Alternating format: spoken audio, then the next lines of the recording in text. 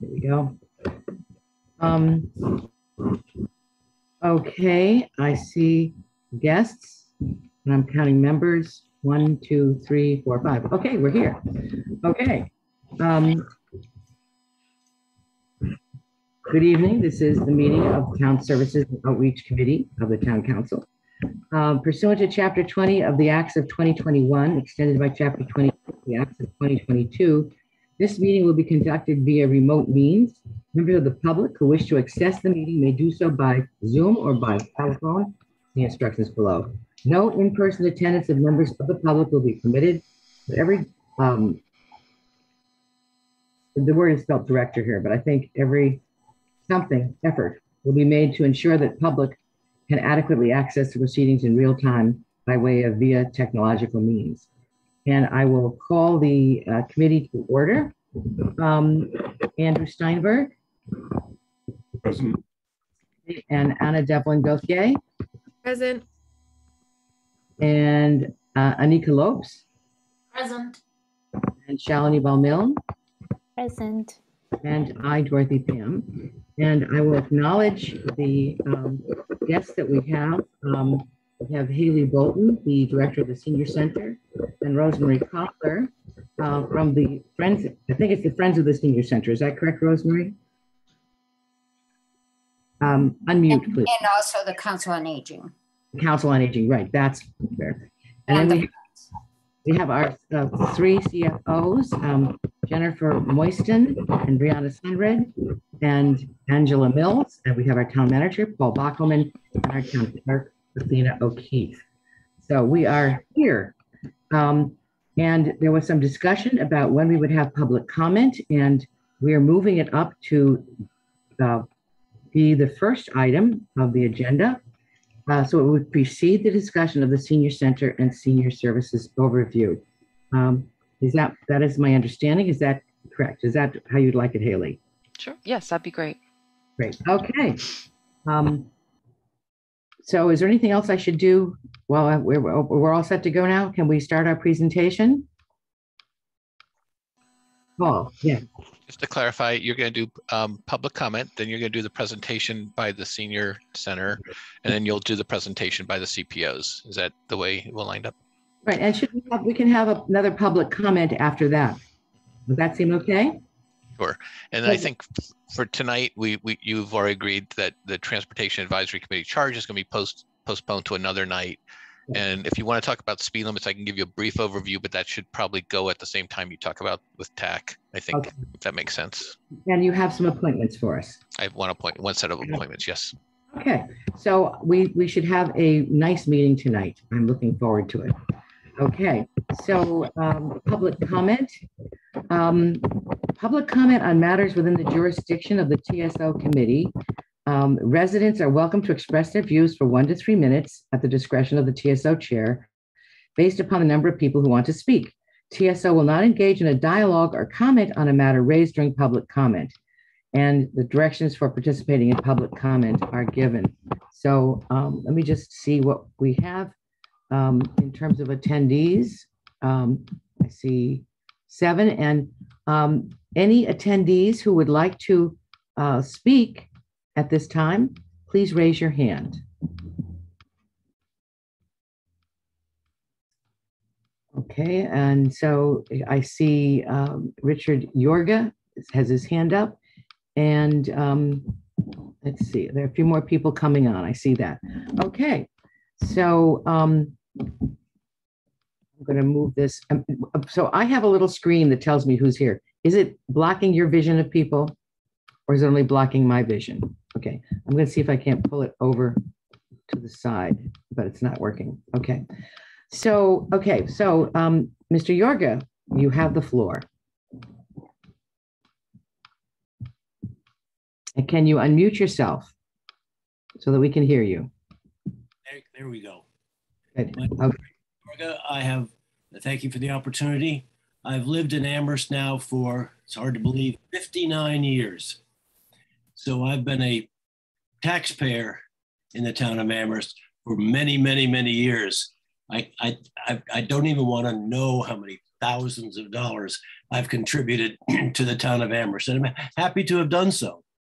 But now as a senior, I think it's time for the seniors to get a little recognition for all the money we've paid in, all the committees we've served on, all the help we've been to everyone of every age in the town.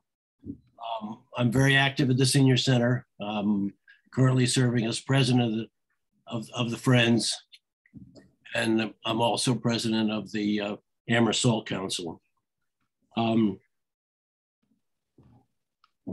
spent so many years at the Senior Center, and now I'm starting to look around and seeing what our neighbors have and what our neighbor communities of much smaller populations and what they're providing for their seniors.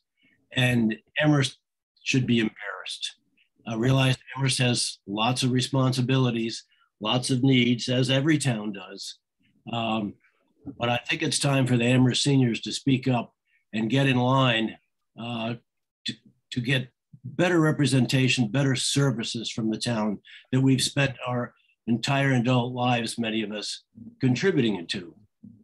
It's time for the town to do better for its Amherst seniors. Thank you. Thank you. Thank you very much. Okay, so I'm going to take a look at the attendees again and see, okay, I see Ching Ching Cernada. Could you please unmute yourself, and you have the floor. Actually, it's George Cernada. Oh, thank you. I'm just going by what's in front of me. Hello, George. That's because I have her iPad. I don't know how to use it. Okay, thank you. Thank you so much for correcting. So I'm going to make sure I put that in my minutes. Okay, so go ahead and give us your thoughts on this topic. Yes. Well, like the gentleman before me, I retired about 20 years ago in Amherst. I quickly became a member of the Senior Center group, and I participated in many, many programs, probably over these 20 years. I delivered meals for 5 years, and I organized a memoir writing group for over 15 years. The memoir group is no longer working, space problems at the center. So much construction was going on with this was before COVID. We were sort of much ran out of space. Our dance class that we were in has disappeared for lack of space. It's presently in the poll room, which was never quite up to standard. My wife having fallen down a couple of times in there, given the terrible flooring that's in there, and me having once been knocked down by the poles that are in that room. I always thought poll room was something a little different than what they described it as. But anyway, I just want to say, I've seen the development of the center over 20 years, and I have to say, I'm not sure it's any worse than it. When we came, we thought it was wonderful. Over the years, the whole physical structure has deteriorated. I mean, it was so evident to me when I appeared the other evening for the celebration, and I thought to myself, I saw a person trying to get down the stairs, and everybody was standing in front of it. And I think people aren't cognizant of the fact that we have so many balance problems as seniors that of an age. The structure there just isn't working for people, and there isn't enough room. I know that things are being done elsewhere, but we're not getting it, I think. I could say much, much more, but I think that's my input. And I just hope that we can do like, the plans. We say we're going to serve the senior citizens, but I think we're not doing a good job of this anymore. We really aren't. Thank you so much for your comments. I see that Kay has her hand up. Can you identify yourself? And as I should have said to the previous speakers, give your address in Amherst or give your address. So Kay, I'd love to hear from you.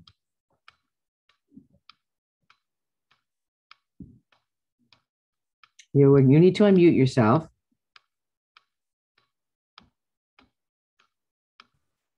Okay, Good. can you hear me now? Yes, yes, I can. Okay. First off, I would like to thank everyone here for giving us at the Senior Center an opportunity to voice our concerns. I am a resident of Amherst. I live at 23 Greenleaves Drive. And I am a member of the Friends as well as a volunteer.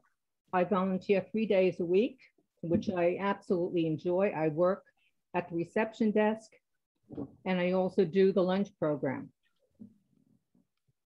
Working at the reception desk, I have firsthand knowledge of what is lacking and what is needed at the Senior Center.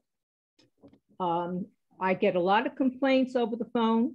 For example, they complain about the inadequate parking space and the costs for parking. There's also complaints about not having enough programs because we lack space. The other thing is we also don't have enough adequate staff to run classes at the Senior Center. And we also, there is a list to go on and on. Also, we have very little budget to plan for events. And last but not least is we lack transportation services, which I think our seniors need desperately, because at one time we had transportation to provide rides to medical doctors for their doctor's visits. Mm-hmm. And right now we don't have an adequate van. Our van is broken. And so I can't imagine us not even having one at this point. So, and also the atmosphere is very dismal as far as I'm concerned. It gets very depressing when you walk in there. I have looked at several community area senior centers, and by far it outshines ours. And this situation has been going on for a very long time. The needs of our senior population, which exceeds over 5,000 and growing, has long been overlooked and neglected. We seem to live in an age where youth is more important. We have a youth-oriented society, and we have an aging population. And I think more emphasis and focus has to be on our needs as well. We have contributed, as Dick has said, where we have longstanding taxpayers. So right now, I feel that what we need is a commitment from the town of Amherst to build a new senior center to accommodate our often neglected senior population. Thank you. Thank you. Okay, I'm going to go back and check the list again. I don't see any more hands raised, so I will close the public comment unless somebody pops a hand up real quick. Okay, all right, so that is the end of public comment.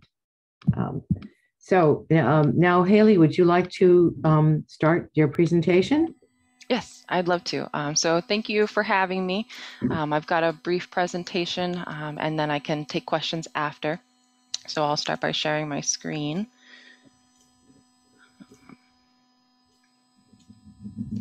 Okay.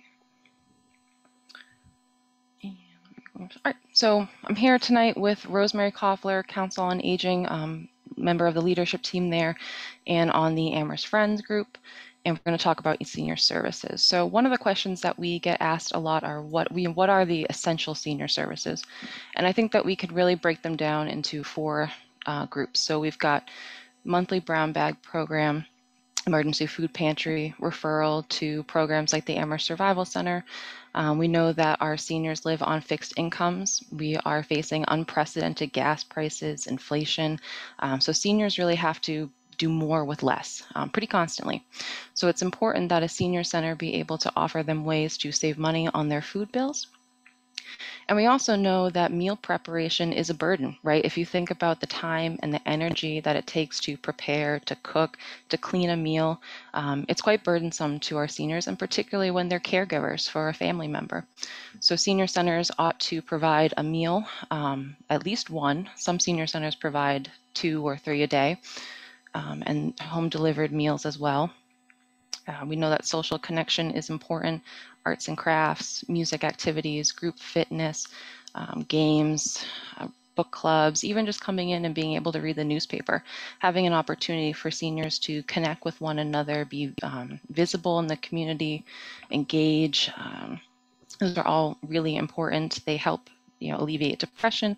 They keep your mind sharp. We know that we want our seniors to be involved in the community that they've been a part of their whole lives.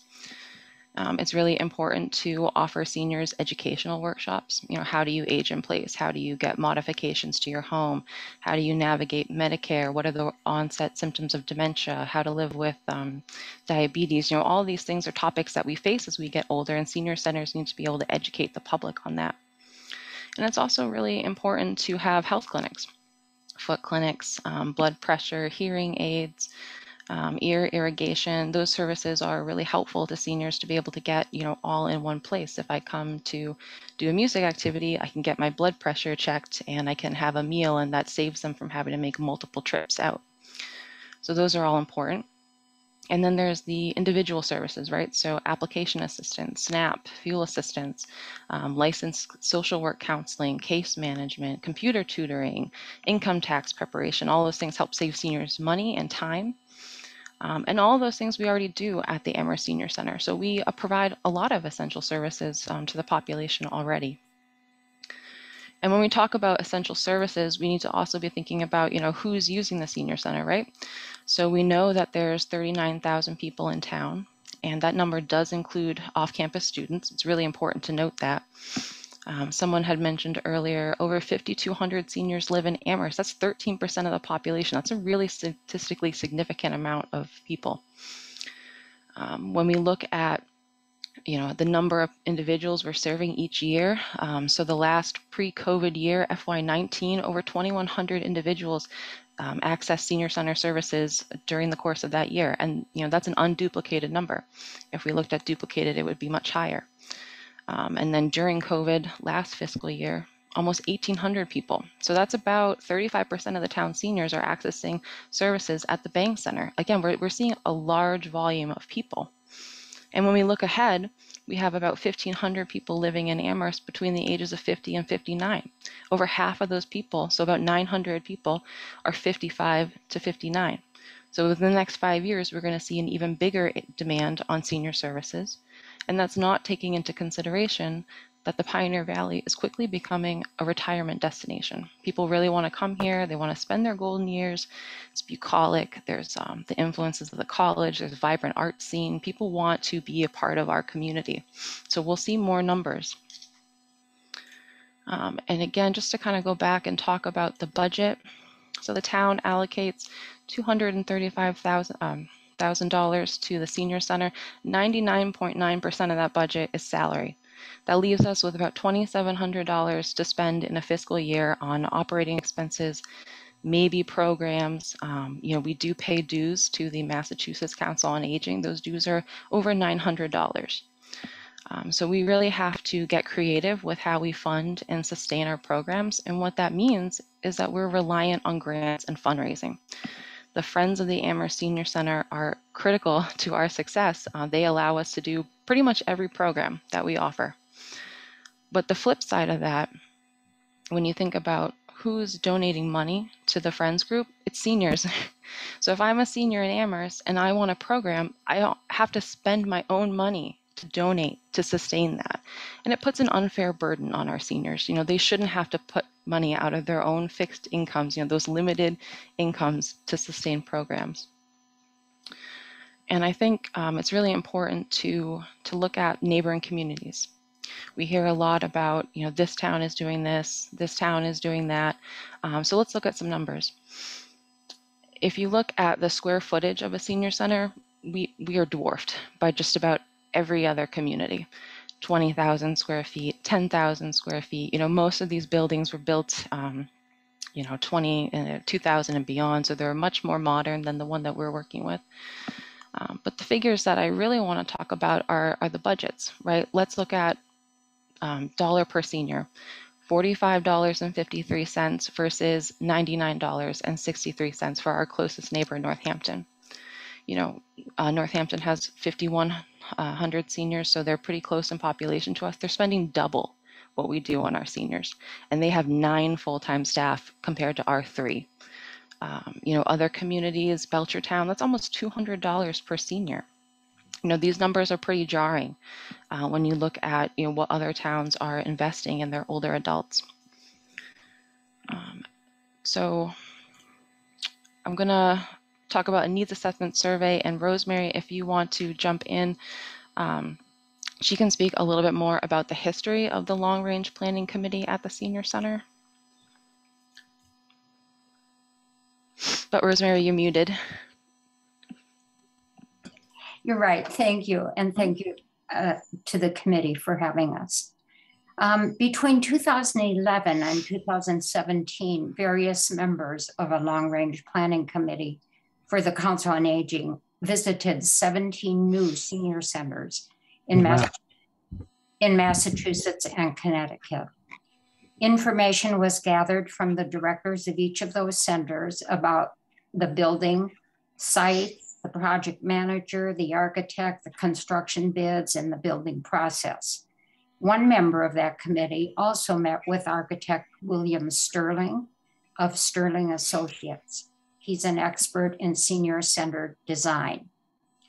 Based on Sterling's recommendations and the number of seniors in town, it was recommended that Amherst have a building that would include a 1-story structure on 2 acres of land with 20 to 25,000 square feet of space and a minimum of 129 parking places. Incidentally, Amherst is the only center of the 17 visited, and perhaps the only center in the state where seniors have to pay to park in order to use their facility. A standalone senior center was recommended as opposed to a shared facility or a community center, which might include a leisure services or a teen center. The space needs for a leisure center or a teen center were considered, and although there are some common areas or rooms that can fulfill the needs of both a senior center and a community center, most needs are different enough that they require separate buildings.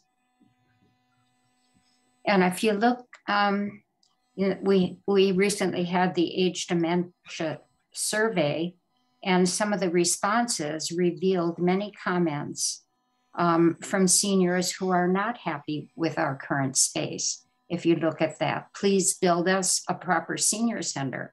If you build it, people will come. And we heard that from many of the other directors at senior centers that were new. They said their numbers went up greatly once they had a new senior center. The senior center is housed in a very unattractive, unwelcoming space. Other towns around Amherst have new, nice spaces. Why, when we pay such high taxes, is the senior center such a low priority? And senior center does the best with what they have. Town is overall not supportive of senior center. Compared to other towns, senior center is small and doesn't have a lot of staff. Understand that the town has many priorities, but seniors are pushed aside. And I'll go forward now. If you're ready, Rosemary. The issues, yes, thank you. Mm-hmm. The issues at the Bangs Center. Well, inadequate program space, you've heard that before. Scheduling space for programs is a juggling problem. The bottom line is we need more classroom space. The most desirable classroom has to double as a lecture room and a yoga classroom. All instructors want to use that room as a first choice. The computer room has to double as a game room. The lunchroom is occupied for lunch from 10 to 2, limiting when a dance or exercise class can be held. Rooms are not designed with seniors in mind.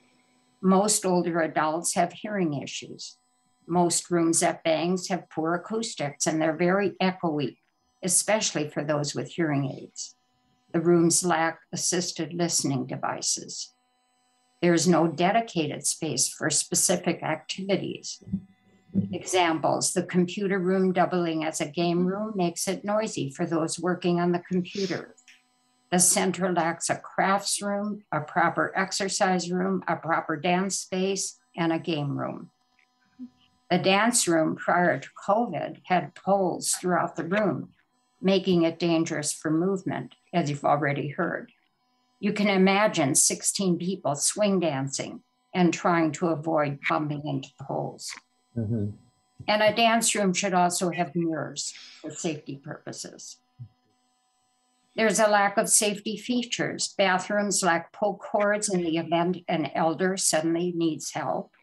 Hallways have no handrails along the walls for those with balance issues. And there should be surveillance cameras throughout the building. Deficient out of code kitchen facility. The food area, prep area, is extremely small, and one of the stoves is not even functional. There is only one sink, which violates health safety codes. In fact, when food is prepared for a party, public health has to look the other way. Heat and cooling issues are a long-standing problem. The lower level and the large activity or lunchroom are often cold, while at the same time, the lounge and offices are overheated. Dark rooms. Most of the classrooms for seniors are on the basement level with no outdoor windows, a very depressing feeling. The most desirable classroom is on the first floor with good windows and natural lighting. Obviously, instructors prefer that room. If it's not available when they need it, the next semi-appropriate room for classes is in the basement with no windows and no natural lighting. There simply is not enough storage space at the Bang Center. We need storage space for exercise equipment, convalescent loan equipment, craft supplies, office supplies, and the food pantry. We need to use large metal storage cabinets for such things now, and then they have to line the hallways or the walls in the rooms, which is also a safety hazard. So, thank you. Go ahead, Haley. All right. So the reason that we're here tonight is we want to make some asks. The Senior Center desperately needs a building that has thoughtful considerations for seniors. You know, a lot of the issues that we're talking about are also tremendous safety issues. To not have pull cords in the bathroom, it's not outside the realm of possibility to imagine someone on a Friday afternoon at a program goes to the bathroom in the basement and has a fall, and we have no way of knowing that that person is there. How can we attend to their needs? You know, the handrails, we heard a lot of people talking about balance issues. If someone falls, we ought to have handrails going down the corridors. And particularly in the kitchen, you know, you're in a galley setting, so it's not safe to take something out of the oven where someone is going to be back to back with you. You know, I worked in professional kitchens before. It's not suitable to do any kind of large scale meal. And if you remember what we were talking about at the beginning of the presentation, we need to have a way to give seniors meals. It's really important that a senior center does that, but we can't safely provide that service. You know, the wayfinding is challenging. It's very dark in the Bang Center. If someone has, low visual acuity, they're going to have a difficult time navigating where they need to go. The parking, it's expensive. It's hard to find, particularly during the school year. And really that's very atypical for a senior center. I've not been to really any that I know of that has seniors pay for their own parking and doesn't have enough of it. We need specific rooms for programs, a specific arts and crafts space, a nursing facility, a room for games, a room for dance classes, a room for exercise equipment. These are all things that our competitors, right? If we can think of them that way in Hadley and South Hadley and Holyoke, where they have brand new buildings, these are all things they can offer, but we can't. And it's difficult to compete with that when you're trying to get people to come and enjoy the programs and the services that you can offer. So the building is a big ask, and in order to do that, we really need to identify some funding sources to get some design and architectural estimates, and and perhaps a feasibility study, so that we can assess where's the best location. Is it a new site? Is it remodeling a school? Those are things that we're going to have to consider if we want to move forward with a new building. So I'll stop sharing my screen now. And I can take questions. I'm happy to take questions if anyone has them.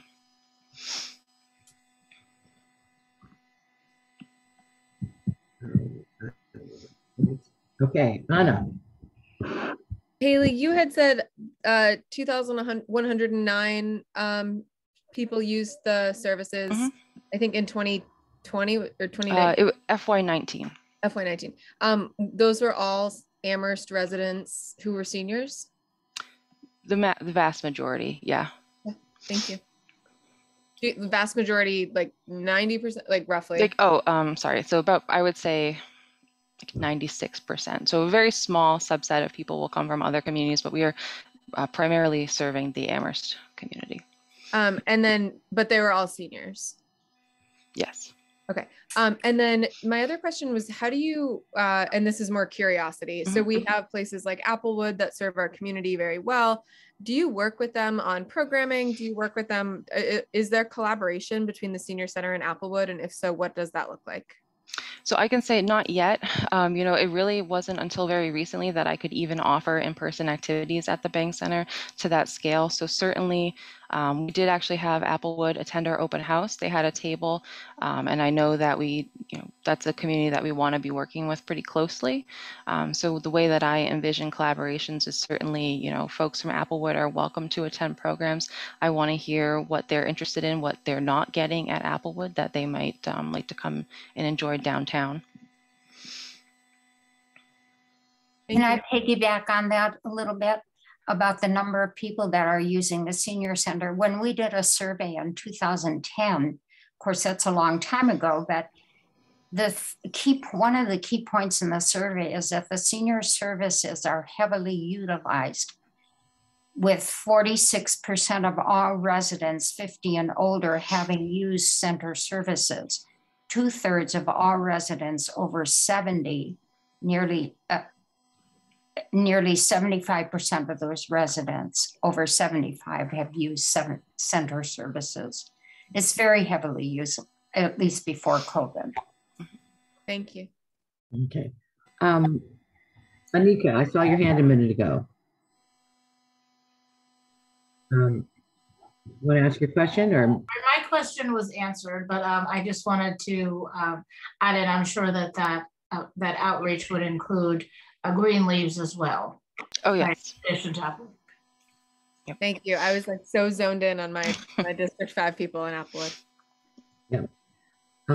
Well, I have a question then. One of the things that I have noticed, I do know that I saw the kitchen. You showed me the kitchen, and it was minuscule. And I was a director of a senior center, and I will say that the main draw was its incredible full dinner hot meal at lunchtime.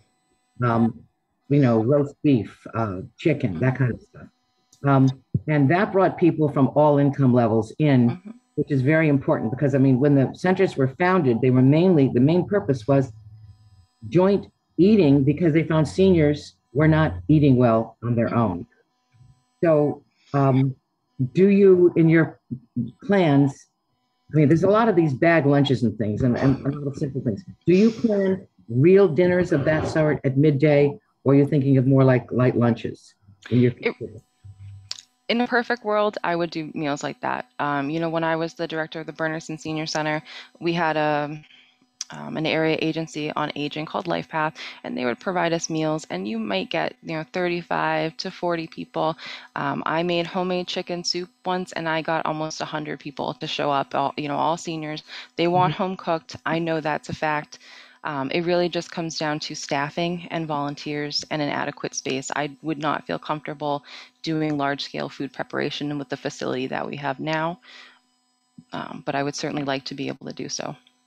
Yeah, because I tell you, I've reached the point now where I'm just so sick of cooking, and I'm eating soup and cottage cheese. I'm just a burden. not doing it. I'm not doing it. And Mhm. I would like to see a senior center that could provide meals like that for people. Oh, absolutely. And, you know, we are so blessed to have farms all over the place. You know, I would certainly love to see collaboration with our local farmers, get local produce in and cook healthy and delicious meals for seniors. You know, again, meal preparation is a burden. It's a burden for any age, but particularly our older adults. And again, particularly when they're caregivers. Yeah. Thank you. Are there any other questions that we have at this moment? I'm trying to figure out how to do my hand. Okay. Well, I had Shalini, go ahead, please. I just wanted to thank Haley and Rosemary and all the others who came today to speak and inform us about what's happening and what, I mean, we kind of knew it, but it's really powerful to see all of the numbers and everything that was shared. So thank you for doing that.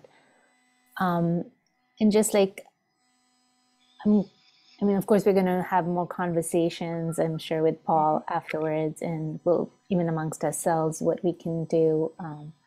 But meanwhile, in terms of partnerships, I would think that UMass and Hampshire College, like in terms of programming or even food, like the dining services there are so amazing. Or are there any conversations with them?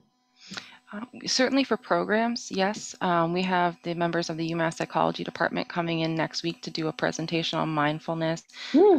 We had a nutrition demo a month ago with a class there. So there's lots of opportunities. And, you know, now that we can kind of plan a bit more, I want to do, you know, the food programs. UMass is renowned for that. So I would love to get a piece of that. Yeah, and I wonder if, Paul, part of our negotiations with or our ongoing conversations with UMass, that could be something that I mean, unless we're already doing that, to get them to provide. It could be, you know, their fine arts and their entertainment, like the talent there and the food, and you know, just so many opportunities, I think, for contributing. And given that you all have a staff of 3, I'm just wondering how we can take off some of the burden that you're not the only person who's reaching out and building these partnerships, but how that could be spread out a little bit. And if there's an overlap already, sorry. So typically that would not happen at the level that we're talking about. A lot of those kind of collaborations happen at the department to department level. It happens, you know, where people will connect directly, because UMass, as you know, is pretty decentralized. It's not going to be like the chancellor negotiating what meals get delivered. I think there'd be a connection. We can help forge that connection, but something like that at that level wouldn't be at the strategic partnership agreement level, but we certainly help to support that kind of collaboration. But there's a lot of collaboration, like the Board of Health has tremendous collaboration with the health director, with people at UMass directly. That's not negotiated. Yeah, it's sort of connections that people make. Right. And every time I've spoken with Nancy Buffon and Tony Maroulis at their community outreach office, what I've understood is that they've really emphasized that for any of our issues in town, reaching out to them, and then they can help find on campus who is the contact person, or to make that introduction and everything. So I would really encourage making that contact and figuring out how they can help us. Okay, Andy. Well, Rosemary and Haley, thank you for the presentation. It was, I think, very helpful and sobering. I had 2 questions about what we've heard from, including some of the comments, just out of curiosity. One is, I thought at one time we had a parking pass program where people who were patrons of the senior center would be able to get parking permits for when they're using the center. Is that no longer in place? No, we do still have the parking permits, but the issue with that tends to be the availability of spaces. You know, it struck me today. I was walking back and forth to town hall. You know, it's really hard to use the Law by Johnny's. A lot of times there's trucks dropping off food, picking up supplies, so that cuts into the availability of spaces. And just in general, downtown, it's very hard to find a parking space. And the senior center parking permit is limited to just the immediate spaces by the Bang Center. So it's not it's not as attractive an option as you might first think. It also is not free. They do pay for that parking pass. And of course, it's a lot cheaper than putting money in the meter, but it's $25 for the year. Mhm. And if a senior only comes twice a year, that's not worth it. Could I ask a quick question? When you say limited to the parking places by the banks, do you mean 5 or 10 spaces, or do you mean 20 spaces? Believe it's the lower lot that's in front of Ann Whalen.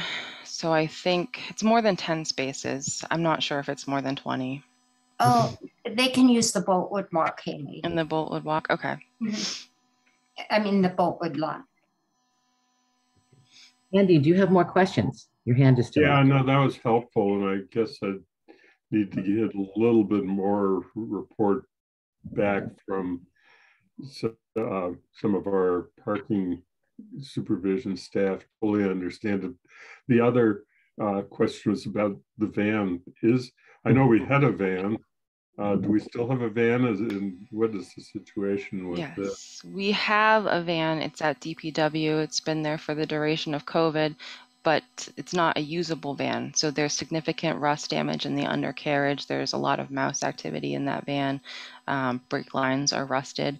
Now I have been working with PVTA. We are set to acquire one of their retired vans, you know, but it's not a brand new vehicle. It's a blessing for sure, don't get me wrong, but it has 137,000 miles on it. So it's not a new facility, but it will be a tremendous help for us to be able to resume our trip program. Good. Thank you.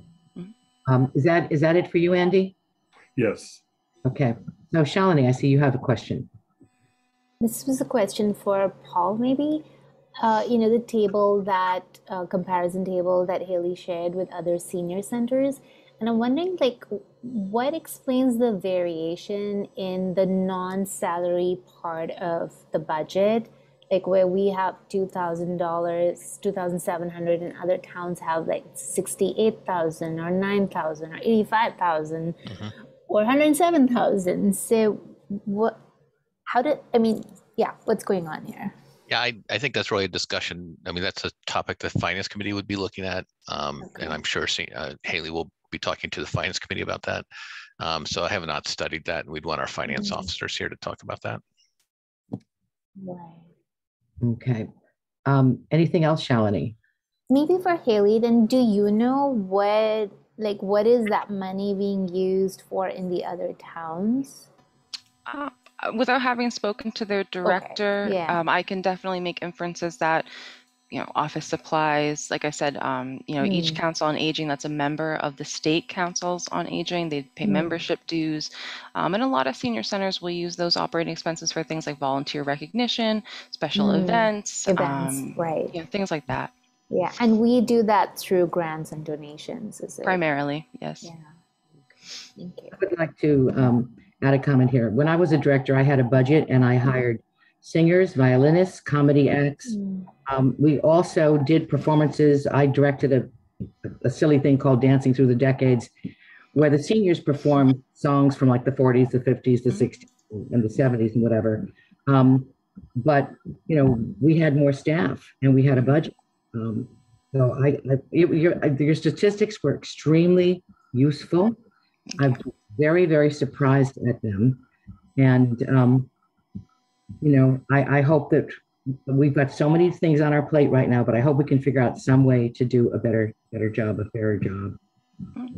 Well, this has been fantastic, you know, and I do appreciate everyone's attention to senior topics and the commitment that we're all showing here today by talking about it. And I see Shalini has her hand up again. Yeah, I had another question for Haley. As we're like discussing these things without you being there, you know, like a building project is, yeah, I'm not going to even go there, but we have needs. right? And so transportation, programming, funding for programs and events and all of those things.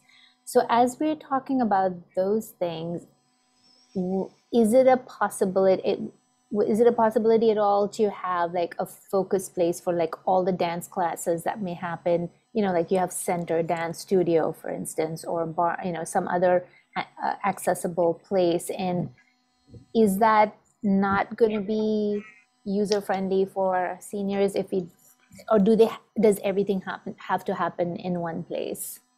So you're talking like if we did them off-site at yeah, like if all the dance classes were moved to a place that we can rent or something. I think that would be okay for our younger seniors, but when we're talking about people, anyone who has, a physical limitation, and certainly our older seniors, that's not a good fit for them, because just put yourself in their shoes. It takes so much energy to get ready, to get out the door, and then you're asking someone to drive here, find parking, get out, then go back in your car, drive someplace else, find parking. I hope that it sounds exhausting as I'm explaining it, because for somebody like that, that's the reality. Thank you.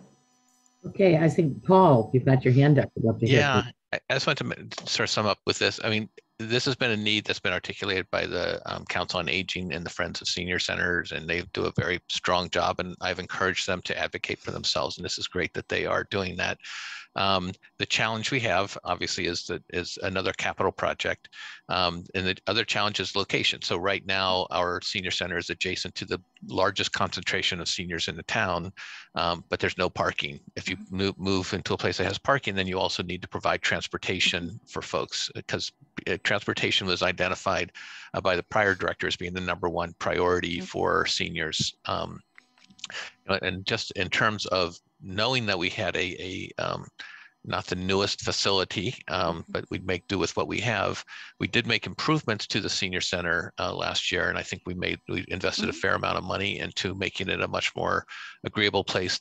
Got rid of some of the lower furniture, the furniture that wasn't appropriate for a location like that. Got furniture that was higher up. Did kitchen renovations in the senior center.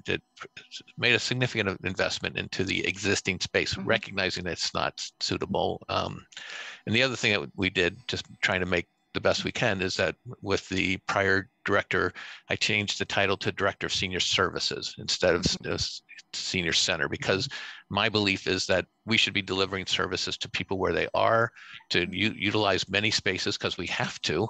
We have other spaces, Munson Library. We'll soon have a North Amherst Library available, a meeting room up there that we can utilize for additional services. And also is what we're trying to do with the Recreation Department as well.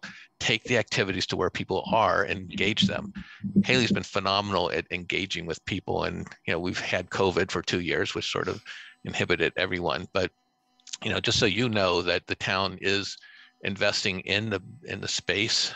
We're hiring talented people, and we have social workers available, and trying to get some of the services that we lost along the way back in place. And I think truly I want to recognize Rosemary's leadership and the other folks in the audience who've done a really tremendous job of stewarding us through the change of leadership from a director was here for decades, to Mary Beth and now to Haley. And I think the leadership is really strong, but we have a lot to do. And I think one of the things for the council to consider is how does this fit in to our needs? And I think that it has to be articulated that the need is there.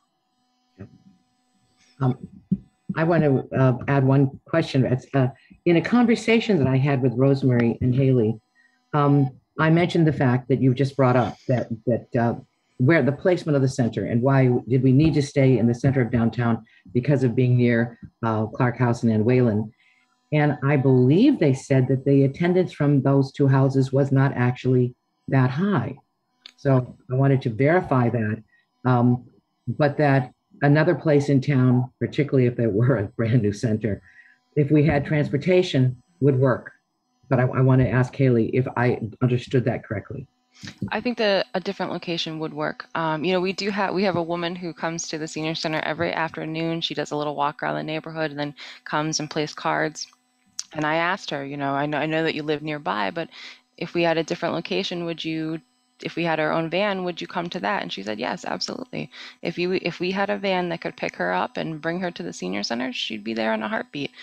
So I think that really having, you know, the PVTA bus route, the existing bus route is very helpful. There's the paratransit. And then if we had our own senior center bus, that gives people ample opportunities to be able to get to the senior center if it was not downtown.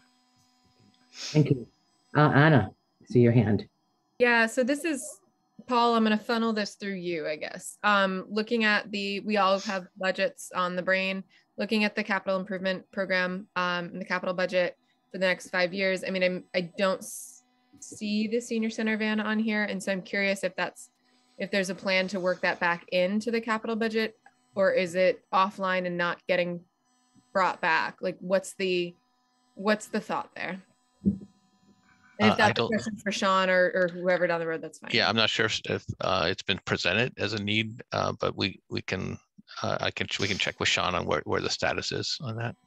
That would be great. And if it could be electric plug-in. Right. We had a long meeting where I kept talking about plug-in cars this morning, y'all, and Paul's sick of me saying plug-in cars. But yeah, it'd be great to see that down on the 5-year plan. And maybe Andy has a good answer for me too. Yeah. Or he's going to tell me to stop talking about plug-in cars. I don't know. No. Andy, your turn. Actually, I was thinking of a different topic since you were talking about vehicles. So, but it is something that needs to come to JCPC because if it's not on the list of things to consider, it doesn't make it onto a long-term plan. The other thing is about the building.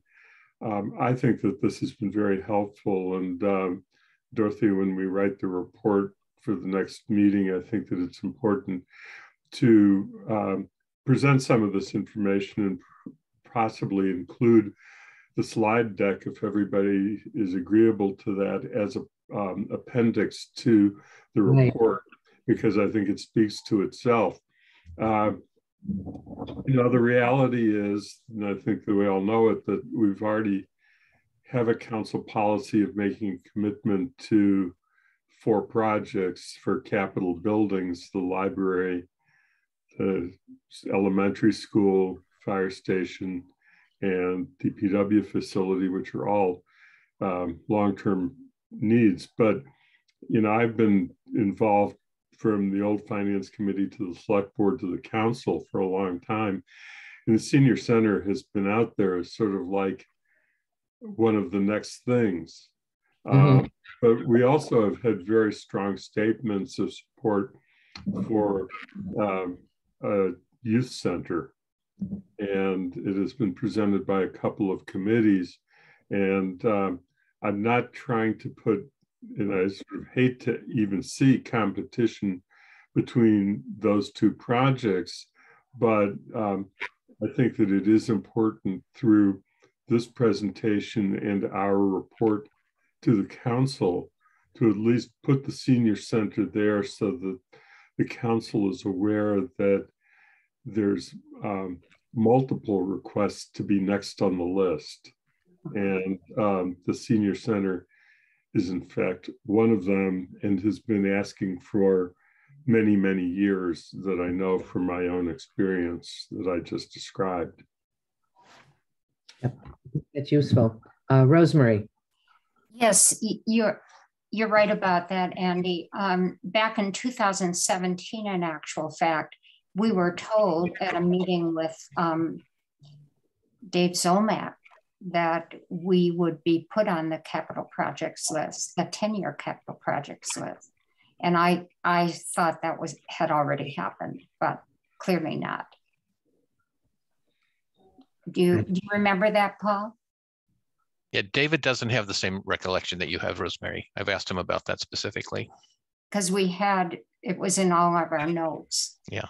So he again, I asked him about that because I know you have, I trust your memory, but he does not recall that.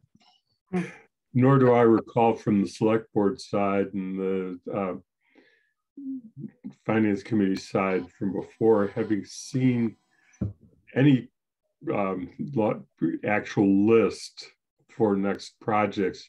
I think that it was more that we were just aware of it through discussions and presentations that the need was there and had been presented on numerous occasions. But I'm not sure that any official body, either executive or legislative within the town, had taken action to create a list. And unless Paul has seen something, I certainly don't recall anything. Okay. So the question of the list is something that we will talk about. Shalini. And this, what I'm proposing is in no way in lieu of a senior center, but we know it's not happening in the near future. And maybe we will find a location in the near future. So I'm hopeful. So I will remove that. Yeah, okay, I'm hopeful.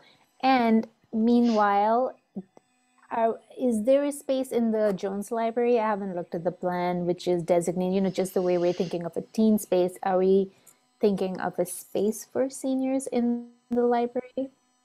Paul, no, I mean, not a senior center for sure. I mean, there's not center. Yeah, I don't know about a separate senior space. That, I mean, we have not discussed that as a member of the Jones Library Building Committee.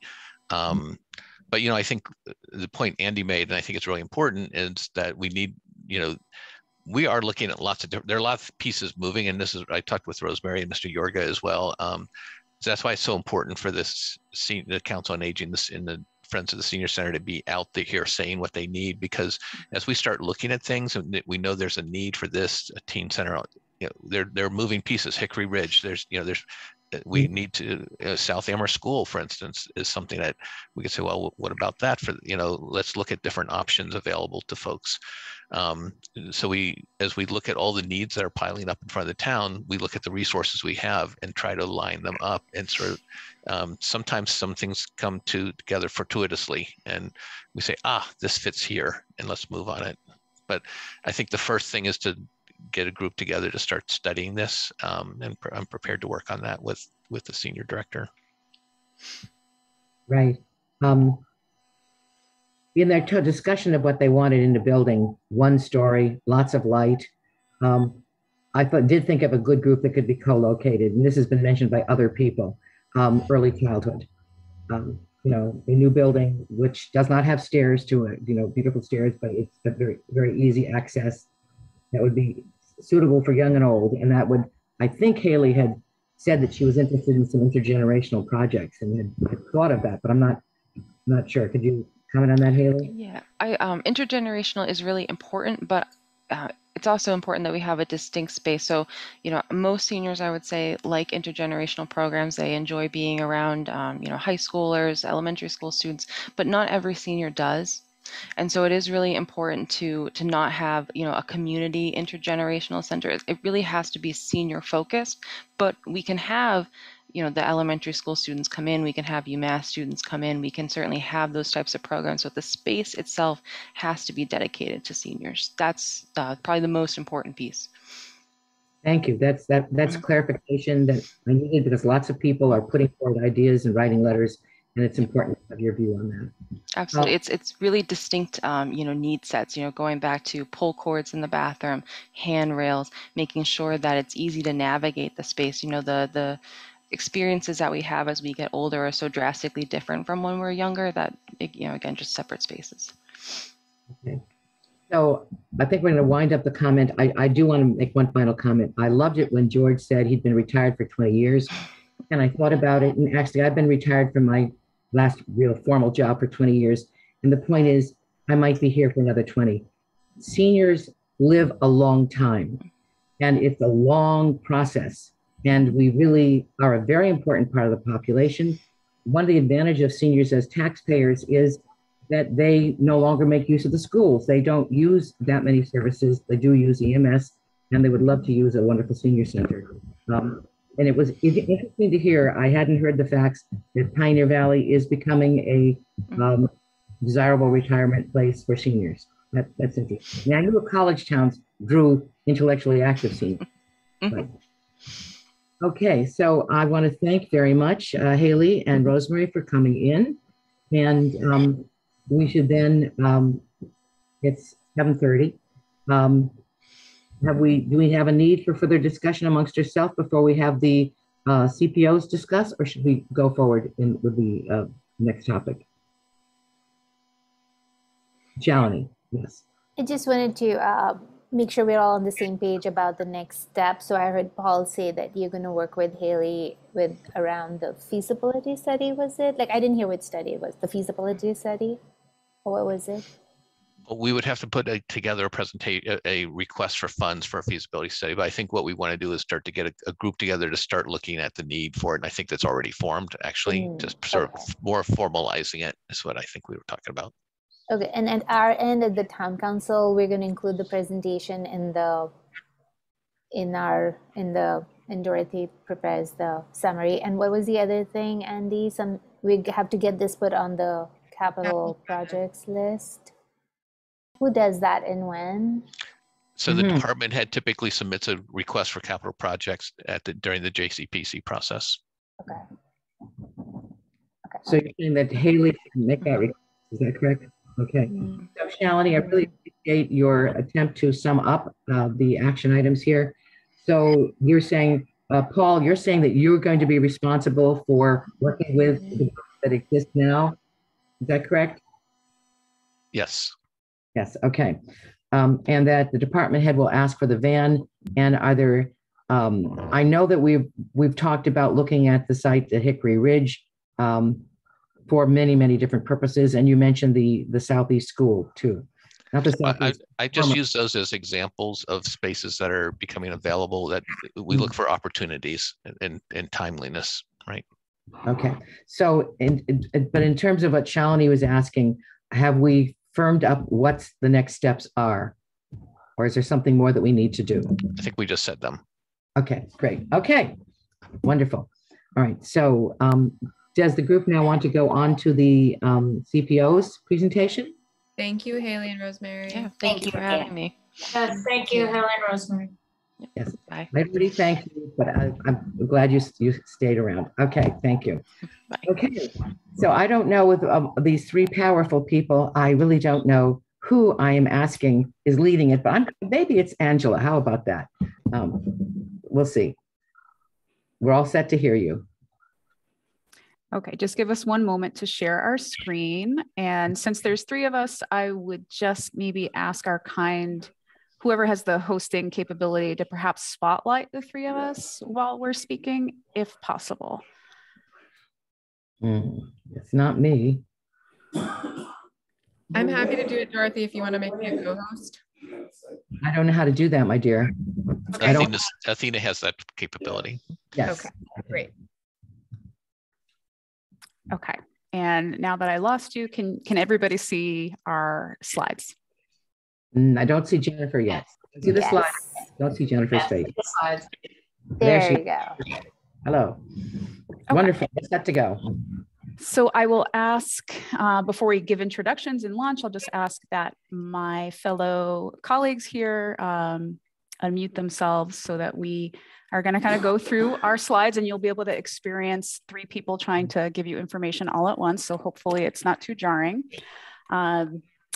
So let's get right into introductions for those of us who don't know us, and I'll go back to that slide. So here on your screen, you'll see your Community Participation Officer team. You'll hear that abbreviation for the rest of the night, CPO, for the sake of having it roll off the tongue a little quicker, but that's what it stands for. And we three were appointed by your town manager, Paul Balkeman, at the end of December in 2018. So I'm going to ask Angela and Jennifer to introduce themselves first, and then I'll say hello.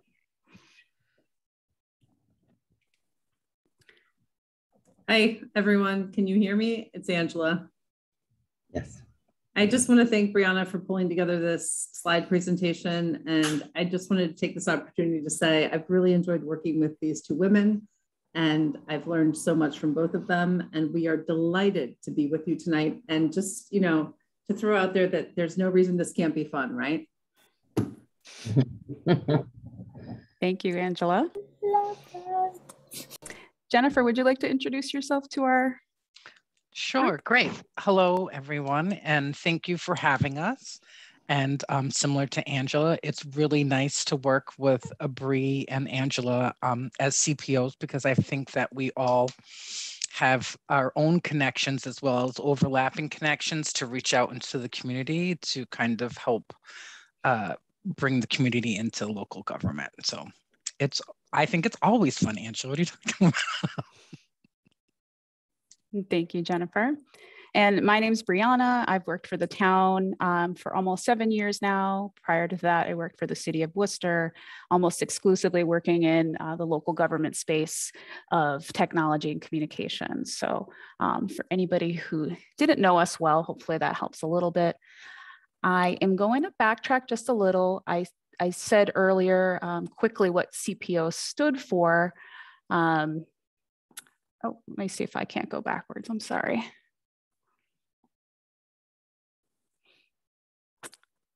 Just a second. Okay. So we talked a little bit about what Community Participation Officer, CPO, stood for.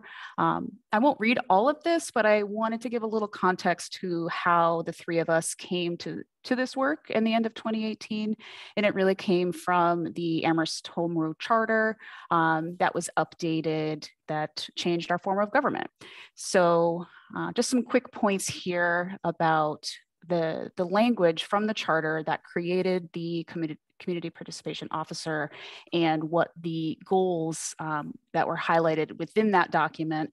You'll see us talking a little bit about some of these goals, and further in the presentation, we'll talk about some of our goals and maybe re-envisioning or expanding of some of the things that are put in the actual charter itself. So a little quickly, and then I'm going to invite my colleagues to kind of share some of their thoughts as we go through. We thought it worth talking about a little bit about what we bring to the work, in addition to our professional skills and our experience in local government. We all have children in the Amherst Public Schools. We all live in town. Some of us grew up here in town and are very Amherst. We went to, and some of us currently attend UMass Amherst. Some of us went to Amherst College. We all are in the local dog scene for Amherst. Some of us are fluent in Spanish. Some of us are coaches, and we all serve in other capacities within our community on nonprofit boards, and some of those are listed here. We thought that was important to mention. So now we'll kind of talk about a little bit of some of the things that operationally we have done to try to meet some of those goals that we looked at earlier from the charter. So I would invite Angela to kind of go through some of these. This is not an exhaustive list, of course. Sure. So we had lots of fun planning the first and the subsequent inauguration of the town council. I had a great time with my colleagues planning for the State of the Town events. And that includes coverage by Amherst Media. And we learned so much from doing both of those, just what it means to do a minute-by-minute TikTok of an event and how to make sure that things flow smoothly. And we were really lucky at the very first inauguration to have help from Tony Maroulis, who is an expert at things like developing a TikTok and making sure that we pick the right people to be MCs. And then Brianna's been stellar at hosting the coffee meetups with the town manager, both in person and as we switched to virtual format during the pandemic. Town manager office hours are something that I think we have learned that people enjoy attending, and we're definitely looking at new ways to revamp those. Capital planning listening sessions. I think with the great format and the great tools that we have online, those are becoming more and more interactive.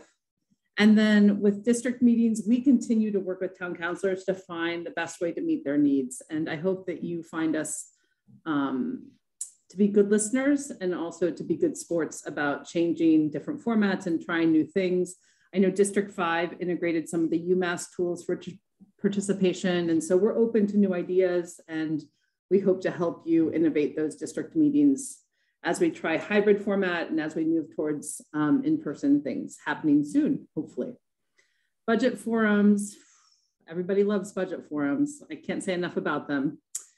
And our 2 community cleanups have been really successful. The photo that you see on this slide is from the very first one that we hosted in 2018. And then we just hosted one a couple of weekends ago, and we had so many great volunteers from so many different areas, and community partners from UMass and community partners from Amherst College and all of our great community members. So we can't say thank you enough for that. We filled 3 dumpsters to the brim, and we found some really interesting items, but the most plentiful, of course, were the nip bottles.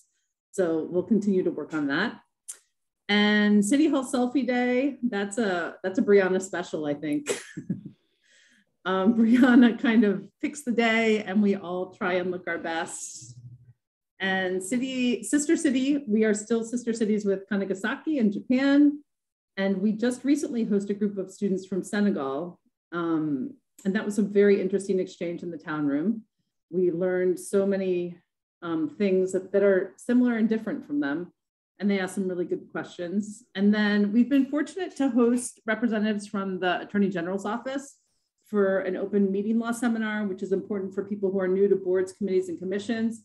But we also reached out to the AG's office, and they sent a representative to teach us about pranksters and spamming of our seniors, and how lots of things that are sent to them in the mail are asking them to share very personal information items, and leads to kind of this waterfall effect of identification stealing. So we've been really fortunate and partnering with the Commonwealth, and they've been great about sending us knowledgeable people to host those different events. And we hope to continue those in the future. Great, thank you, Angela. So I'll talk quickly about this, and then I'm going to give Jenna a heads up to talk about what we're going to move on to next. So some of the local events and groups that we've worked with, the Survival Center, and promoting their information and their events, and hosting a team lunch there to meet and greet the community members as CPOs. We did more of that pre-pandemic, which you'll kind of see as a theme here. Guests at Cup of Joe's with Paul in the community chat events. We try to bring different department heads around to meet community members directly, or different stakeholders, representatives from UMass, from our business community, to kind of make those cross-stakeholder connections. We did some great work. One of the first things that we did back in person was the Hickory Ridge Discover That Property, where we had hundreds of community members come out and learn about that property and share their ideas with it for the future. But we also table regularly, again, at the Survival Center, the First Day celebration and different ARPS events, the annual block party when we have them, the Sustainability Festival, the mobile market, and visiting some of the area Amherst complexes. So I'd like to invite Jen to talk about some of our flag raisings and cultural events, and all the work that goes into that, and the supporting of those events, especially through her intersection with the work in DEI that she's doing. Right. So one of the ways that I have seen, or I think that we have all seen, that we can get community members that we don't usually hear from, is by celebrating the many different cultural heritages that are within our community. And so I think this year for Black History Month, our online and our in-person flag raising probably had the most amount of folks. We do flag raising for Arbor Month, Race Amity Day, the Puerto Rican Heritage Day. We help support the school system there. The Free Tibetan Day as well. The Pride, LGBTQA+. Indian Pakistan 75th Independence Day was our first last year. And one of the things that we heard several members or community members state was it was nice to see that their culture was being celebrated by the town. Juneteenth, we're rolling into our second full year of celebration of Juneteenth, a grand opening of the Writers' Walk, Lunar New Year, which is a newer event that we've been hosting, and Martin Luther King Day celebration, which is it's different than the one at the school, although we do help support the breakfast at the school. But I always have to note that the MLK breakfast committee does a wonderful job with their breakfast. We just also feel that the town itself has an obligation to help celebrate that day as well. We celebrate Human Rights Day, Multilingual Heritage Celebration on the Common. The list is getting longer and longer. And, you know, I know just this year too, we had Autism Awareness Month celebration, and we will be doing a Asian American Pacific Islander Heritage celebration later next week. And so our list just keeps growing. And so we do ask that the community members to submit proclamations or requests or ideas. You know, we had a former community safety working group member reach out to have some support with an event that they were hosting a couple of weeks ago. And so it is really a great way. And I think we all feel very honored when we can help and support the different celebrations that happen in town. Excellent. Thank you, Jen. I guess this one will fall to me. So I can talk a little bit about some of the new systems and technology we've brought online recently. And really, this is just in addition to the multiple tools and channels we have to share information. I'll go through some of those quickly, just as an example. Our multiple websites, our social media channels. We have many different levels of information that you can subscribe to get things right into your inbox quickly, easily, or into your a text message. So we could probably do a whole session about all the different ways you can stay in touch, you know, subscribing to all of them or getting granular down to the level of just wanting to hear everything on the council calendar, for example. Some new things that we brought online in the last year or so were our dedicated public participation platform, Engage Amherst. Another tool that's kind of in space in our downtown area are our SUFA signs. So not only are we pushing information in ways to engage, our community calendar are on those signs, we also allow for residents to answer our prompts that we put up there as questions. So sometimes we'll get people catch passersby who might not be connected to us in any other way, responding to the prompt of what they want to see at Hickory Ridge or what they're looking forward to most this summer in Amherst, or just easy ways to capture and interact. And we are trying to expand our research collaboration with the university by offering some of their tools, learning from some of their expertise, and just having a really good relationship with a team of top-notch researchers right in our backyard. So we're looking to kind of expand that as well.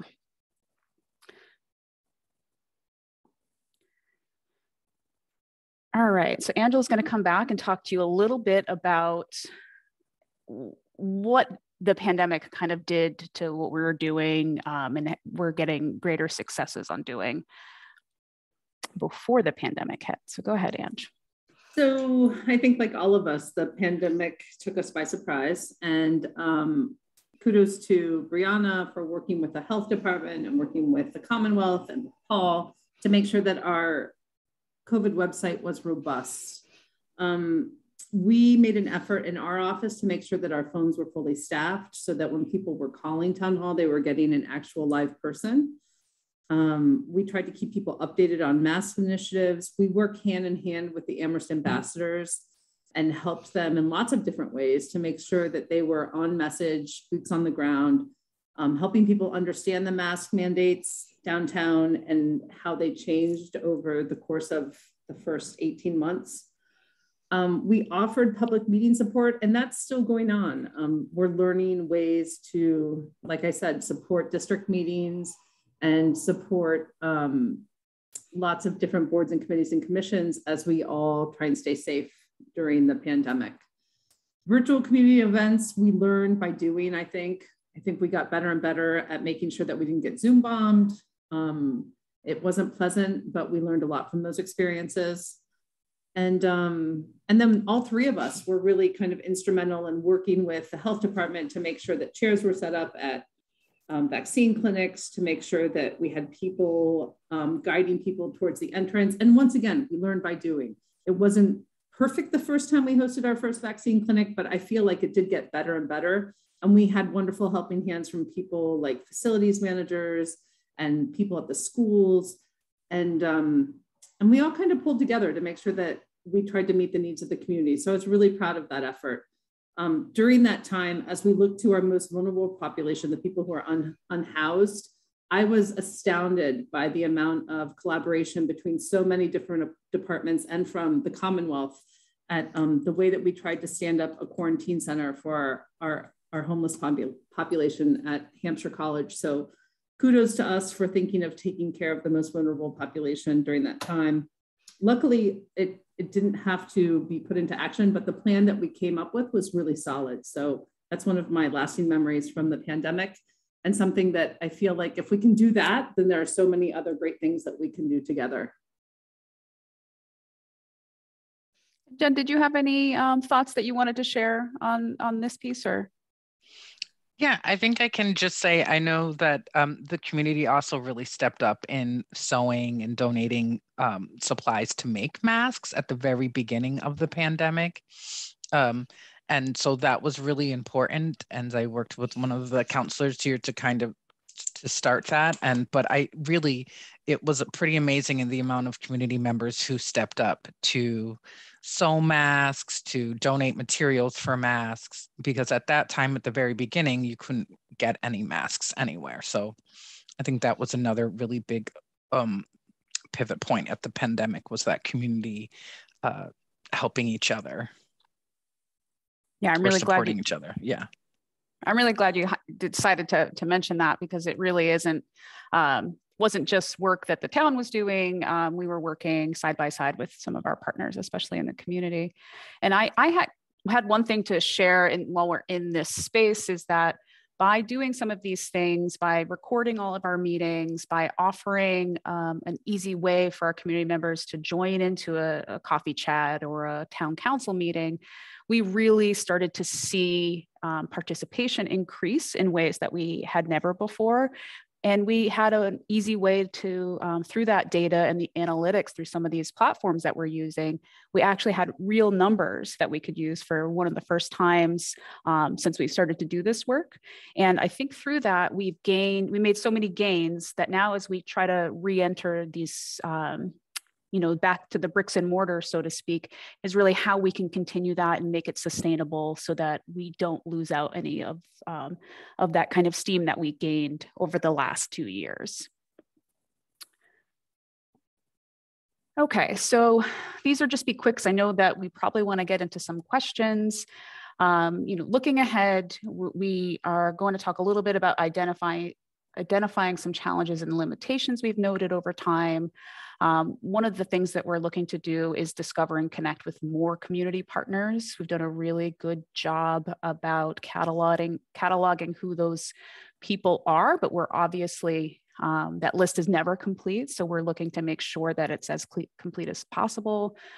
And something we think would be really helpful as a team is to outline goals and plans for the future and kind of come off of that charter page a little bit more and kind of make some more actionable goals that can be measured, and really kind of jump off that page of what's been put into the charter and see what the community needs and what our leadership and what our elected officials would like to see, and kind of put that into an operation plan.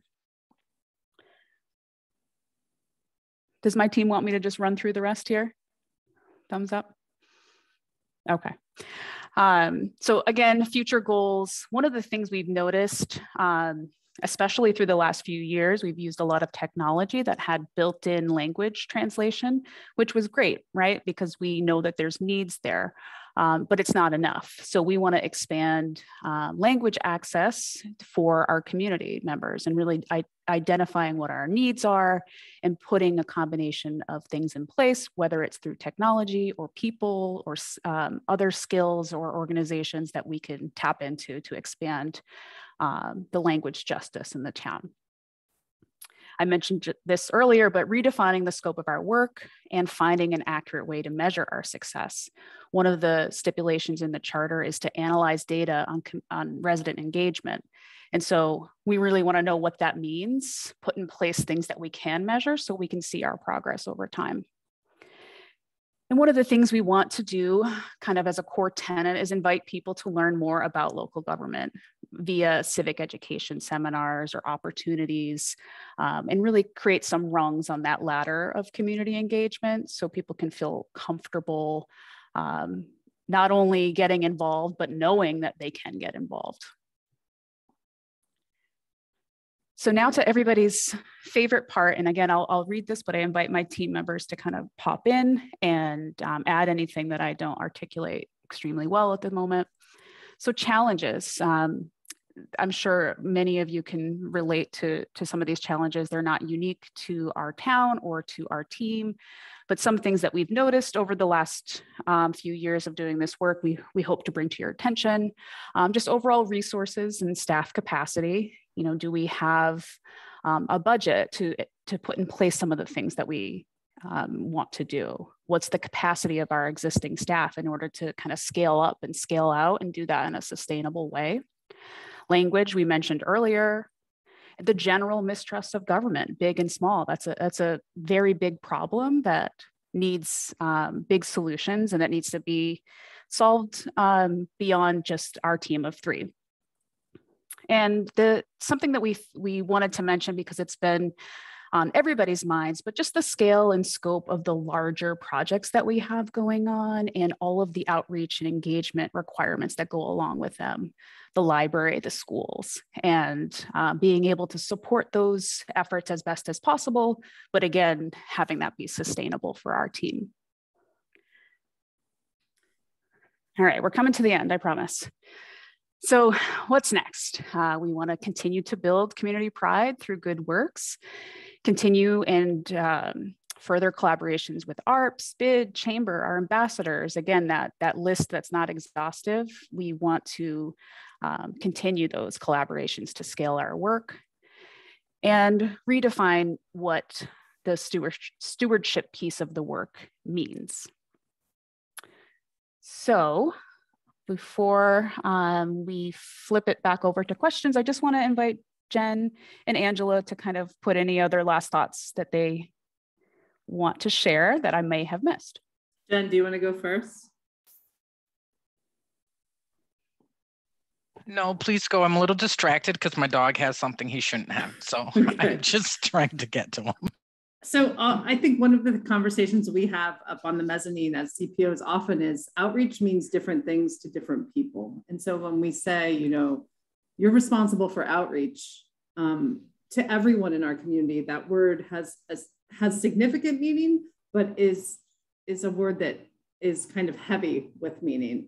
So we are trying our best to meet people's expectations on the term outreach, but we need to hear from the community kind of what outreach means to them, and that will better help us do the work.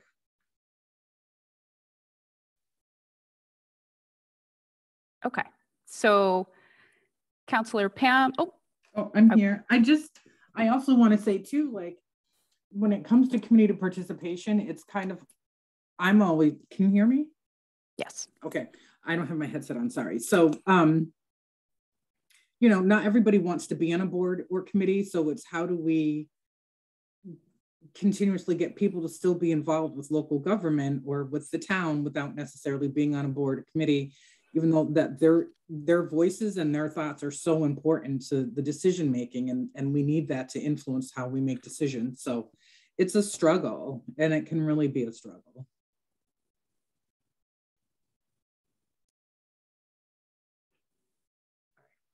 I have a question comment.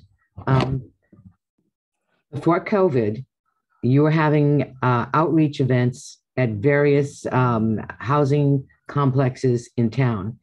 And I went on as many of them as I could, and I really loved them because there was no other way for me to get to know that area. So none of them are in my district, but you know, I serve not just my district, but the town. It really helped me understand the town more.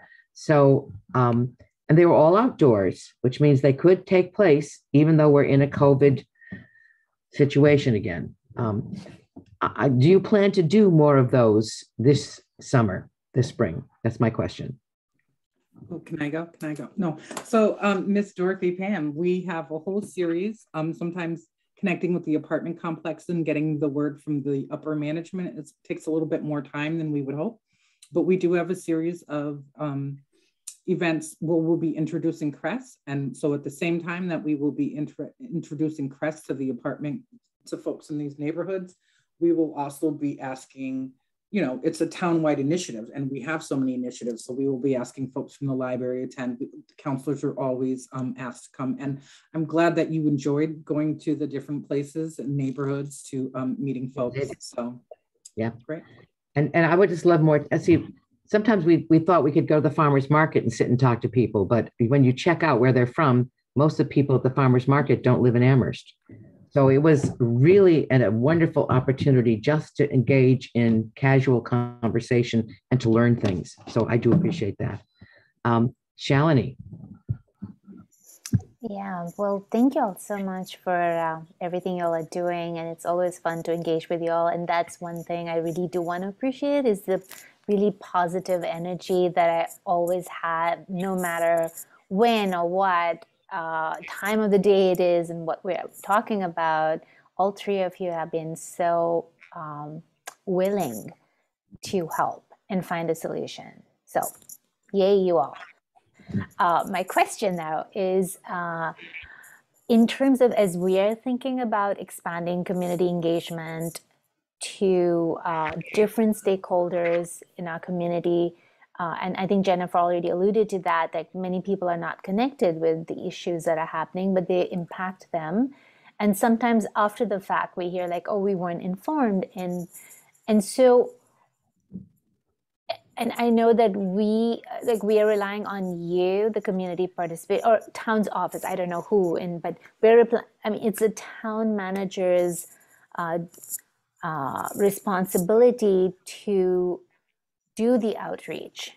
So my question was, when we are working on certain issues, like town services right now is working, let's say, on water and sewer bylaw, and we want to reach out to different community people who are impacted by that.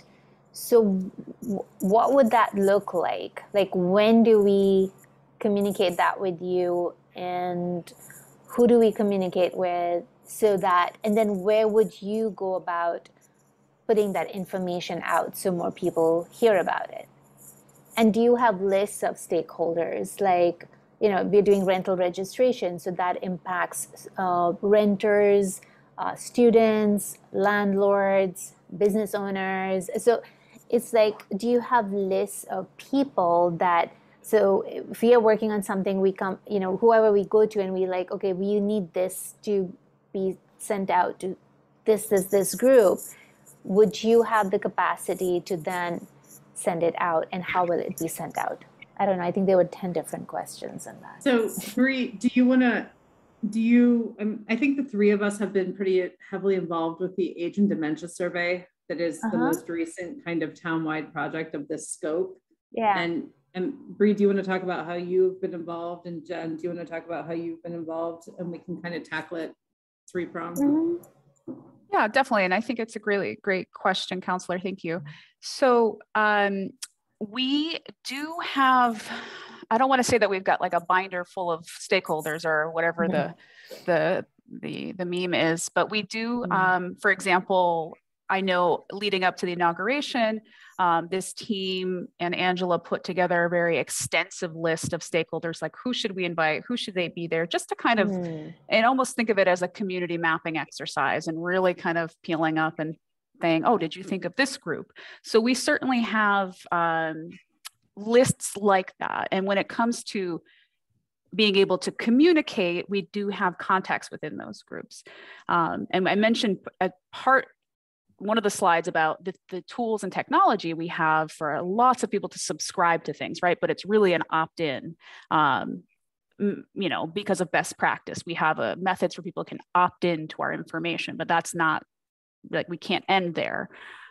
So we do have lists of stakeholders. We have lists of the apartment living communities and how many people live there and who's the manager at that property, because a lot of times we have to seek permission before we can go give them flyers, because we can't just drop things off like that. So it really depends on the audience.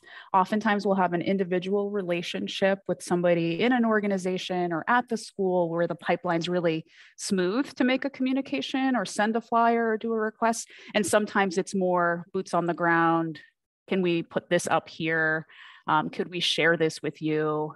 And some things we do just as a matter of course is, you know, making sure it's on our website, making sure it's on our calendar, making sure it's on all our different channels that we use for regular communications first, so that we can refer new people back to those pieces of information.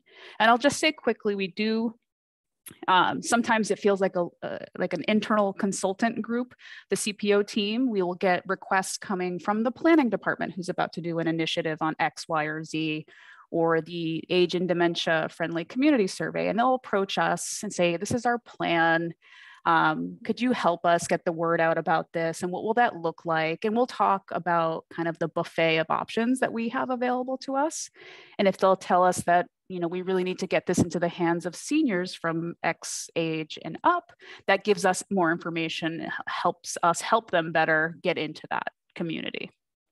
So I think that would be my response there. Hopefully I answered your questions. Can I ask a follow-up question? Or okay, so yes, and Paul, then would like I said, like the rental registration, we want people to know that we're discussing this and we want them to look at it and get feedback. So would we send it to you, Paul, that hey, can you send this out to all the land? Because I'm sending out randomly, like to 6 people I know who are landlords and renters, but like I would want it to go to Butternut or all of these built apartments, and to have the people, you know, systematically be sent out to the landlords and the renters and then students, and get like maybe send it out to Tony so he can then find the right group to send it out to students. So would we send, like, let's say if CRC is working on that, would we send it to? Yeah, so I think with CRC, for instance, you'd work with Dave, who is the staff contact there, and say, we would like this distributed. And I think, as Bree said, the more specific you can say as to the audience you want it to hit, because there are different audiences and different ways to hit it. We don't spam people. We don't just send things randomly. We do it very targeted, and because we do have a lot of information that we do not utilize. You know, we're not going to send everything to everybody. So I think it's also at a certain point, it's about staff capacity. These 3 women are incredibly talented and dedicated, but they also have they have other jobs too. And that's one of the miracles of this is that we've got. I mean, I was going to say they're doing a lot already, and so and so I leave it to them to sort of judge what they can take on, what they can't, because they're out weekends and nights already anyway. Yeah, and yeah, like you're here right now at 8 o'clock. But then could we get the list? Like if, you know, like if I'm working with, you know, I'm just envisioning, because we're working out our community engagement from the town council side. So I'm wondering, like if in each committee, like in TSO, I don't mind being the designated person who's looking into coordinating that. So would it be preferred if the committee then sends out the emails? I guess we have to look at it case by case, understand what you're trying to accomplish. Yeah. Yes, I mean, as I think Angela or Brianna said, that a lot of it is just personal communication, is personal relationships that people have developed because they're also integrated into the community. So I think you identify the topic and what you want to do, identify what needs to be done, and then we try to support you with that. Right. And I think there's that thing of building the relationship. So let's say the TSO can build a relationship with the sort of stakeholders we think we're going to be working with, and, you know, like even the racial equity groups or whatever, because we want the groups that already exist to then reach out to their members. Right. And it's a two-way street. You know, I just sent you something yesterday, I think, asking you to help to spread the word about new district voting areas, because you have, each of you has your own extensive list as well. So, you know, if it's a town thing, and you can choose to do it or not, but that there's a lot of different ways both sides are doing the same work in collaboration. Yes, thank you for pointing that out, because that's the other thing I was going to say, that if y'all have events that y'all want, the CPOs or in town, then let all the council know so that we can then send it out to, because most of us have newsletters or we do district meetings where we can then share it out as well. So I have more questions, but I'll wait. Okay, I just lost my picture here. But I know that Anika has her hand up. I'm still trying to get my picture back. Maybe Brianna, I didn't know if Brianna had her hand up to answer a question, so I'm happy with Brianna going ahead. Okay, great. I did had a follow-up to Councillor Ball-Milne's question. If you'd still want me to go, I'll share it. Yeah. We try to protect our promise to the public on when they share information to us and what they sign up for. That we, for example, with the rental registration, we promised those individuals that their information would be to contact them for permitting or things of that nature. And so I think if we're asked to access those pieces of information, that it just needs to be super relevant and in a way that fits in with that original promise. So that's something that we take very seriously when it comes to communication, like formal official communications from the town. You've probably heard me say that a few times, but it is something we value and we take very seriously. And we work within that system to share that information appropriately. Oh, absolutely. I don't mean that if you have a list for a different purpose, to use it for a totally different purpose would be completely an invasion of privacy. So I didn't, and so I think we need to then build a list. Maybe the committees need to build, I don't know. And that's what the dialogue is, that who's going to build that list with the stakeholders for the purpose of community engagement, that if a council is working on these issues and we want to inform and get feedback and let people know about these projects, do we have your permission as a faith organization, as a racial equity task force, or all these different groups, do we have permission to reach out to you for those purposes? Yeah. So I just want to jump in on that one, because we have to be very careful. If the council acts, we support. Individual councilors, because we don't want to break any campaign laws or anything like that, and there's a danger with that. So if the council is taking an action or saying we need this, then, or a committee, we can support that. But individual councilors saying I really want to know about this, that's not what we can help you with. Yeah, no, absolutely. I have no interest in reaching out to people on my personal, but in terms of as I'm creating the community engagement plan, the idea would be that each committee would be appointing perhaps, and this all has to be vetted, I'm just hypothesizing, but the idea would be that TSO wants to reach out. Right now we're getting residents asking us to go and let people know about the water and sewer bylaw and the impact of blah, blah, blah. So things like that, or the CRC is working on rental registration. So then the committee, it's not the individual counselor, but the committee wanting feedback. So yeah. I would like to, I know we're in the middle of a discussion, but it's 10 after 8. I would like to have a 5-minute break. Is that a possibility? Can Anika ask her question so that way the CPOs can go after, probably?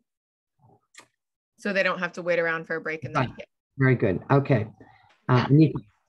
So I'm going to take a minute to give praise and comment to these three. I know myself, returning to the area, it was, really because of the three of you that I became engaged with community, and then, interested in town council. And I just through that experience, I really can't imagine, especially TSO, not coordinating with you all. I know I've had amazing experiences and, having visions that I have, come to life. And Angela was so helpful in really, starting, getting me through our first district meeting, and run fun with a webinar. And, so, I mean, there's just so much that comes out of you three. So I'm really appreciative of that. And within, of course, within what is sustainable and what is your time. Also, I want to add that we've had, also great help going on with the Jones Library Building Committee throughout outreach. So, I mean, I think to Paul's point, this is a collaborative effort. Like we do have, we have something sent to us, and we'll, as counselors, have range within our networks. And so I think whether that's through our social media, our mailing list, collaborating together, I mean, just the potential is huge. And I think especially throughout, bringing out that an outreach, which everyone in the community really seems to want. So thank you all so much. And thank you for that presentation. Thank you, Anika. Very nicely said. So I would my last little word is that, as Paul knows, we just received a nice thank you for Angela's quick and enthusiastic response to the paperwork for a block party. And yes, the time was not quite within the 2 weeks thing, but she got it done instantly and connected them with the police department for the sawhorses for the end of the road and all the rules. So it was done so quickly, so nicely, and so cheerfully that the people are happy. So that's really what we like, outreach that serves the community and makes them feel happy while they do it. So we really appreciated your input today, and we may ask you for more questions later. But now, Shalini, can I hold your question till after the break, or did you want to speak? I can send my questions to them afterwards, but I also actually needed to ask to be able to leave because I'm in Florida. And so if it's okay, I will also not return back after, unless there's something really urgent that we're discussing.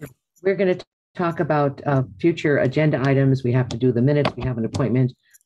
We can put you in the circle and loop you in later on. Okay. Thank you. Thank you for showing up. Okay, so we're having a brief 5-minute break, and the time on my watch is 8:15. We'll be back here at 8:20. So please turn your video off. And Dorothy, are the CPO officers? Yes. Oh, I thought that was already said earlier by someone else. I didn't think I had to repeat it. Thank you for being here. And yes, you may go home and enjoy the rest of your evening. Thank you very much. Thank you. Bye. Bye-bye.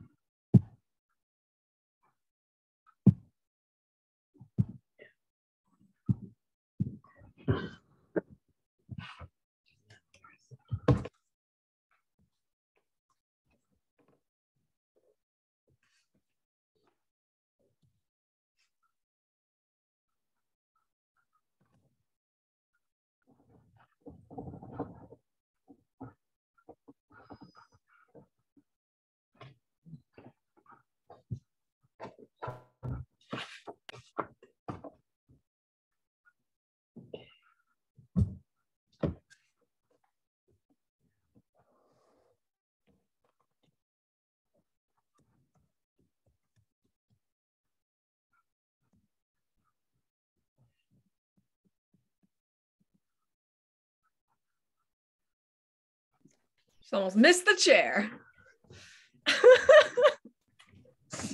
Yeah. We are still recording. I know, it's fine. I've probably done worse things on the recording. No, I mean, we have to have breaks because I get up and I can't walk. I'm so stiff. I'm sitting here for an hour and a half. I never sit anywhere for an hour and a half. Gotta get a standing desk. All right, I'm ready. I'm focused again. Can't do that either. Okay. Getting back to our agenda, we're still in the discussion, and I think, does anyone want to say anything else on the question of outreach? CPOs. Okay. Then our next item is Paul is going to give us a brief comment on, we had speed limits on our agenda, and we knew that there was a question of what's the word? Who's in charge of what? And you're going to tell us some of that. Yes, okay, I'm off. So yeah, so there is legislation passed, the Municipal Modernization Act, that allows cities and towns to introduce 25 mile per hour speed limits in territory contiguous to any way which is built up with structures devoted to business, or the territory contiguous to any way where dwelling houses are situated at such distances as will average less than 200 feet between them for a distance of a quarter mile or more. Anyway, so there's about 60 cities and towns have adopted this, and it just makes it sort of citywide that it will be 25 miles an hour unless it's already posted a different speed. It doesn't take other speed. If it's posted for 40 miles an hour, that stays at 40 miles an hour. It doesn't override existing speed limits that have been posted. Many of our roads do not have posted speed limits right now. So, and so what we can do, I'm not sure where this initiative came from. I think it was a council initiative, or if it's a councilor who's sponsoring it. Originally, there was it came after there was a pedestrian accident at UMass, and there were some proponents from the community. Okay, so we can put together I'm sorry, Darcy, I'm sorry. I think that was in our first year of town council. Okay. And so Angela did come, and a friend of the person who was killed spoke. Okay. And we've sort of had it floating around since then.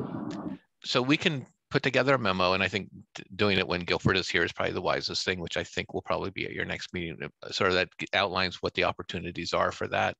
And it's been done with many other communities.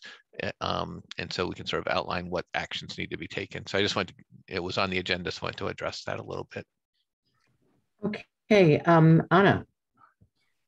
When that happens, is it simple enough to provide us with a map of which roads do not have posted speed limits? I think so. Okay. That'd be really helpful. I got very excited because I was like looking at how far away my neighbor's houses were, throw a little 25 mile an hour on Bay Road, but that probably won't happen because it's marked. So it'd be really helpful to have a map outlining which streets are not posted. Thank you. And a question, wouldn't this be something that we would talk the TAC about? Sure. I mean, that's the other topic that is on your agenda is what's role do you want the TAC to play in items like this? And should they be, so we can talk about that when they're here. Just to see if they have research on it. Anika. Just to clarify, you may have covered this. So if there is a street that does not have a limit posted, is that just like an assumed 25 mile an hour, or can people go do whatever they will? Like, Right I'm now not it's a driver, so excuse my questions. right. No, right now the assumed is 30 miles an hour. Okay. Very good point. Thank you.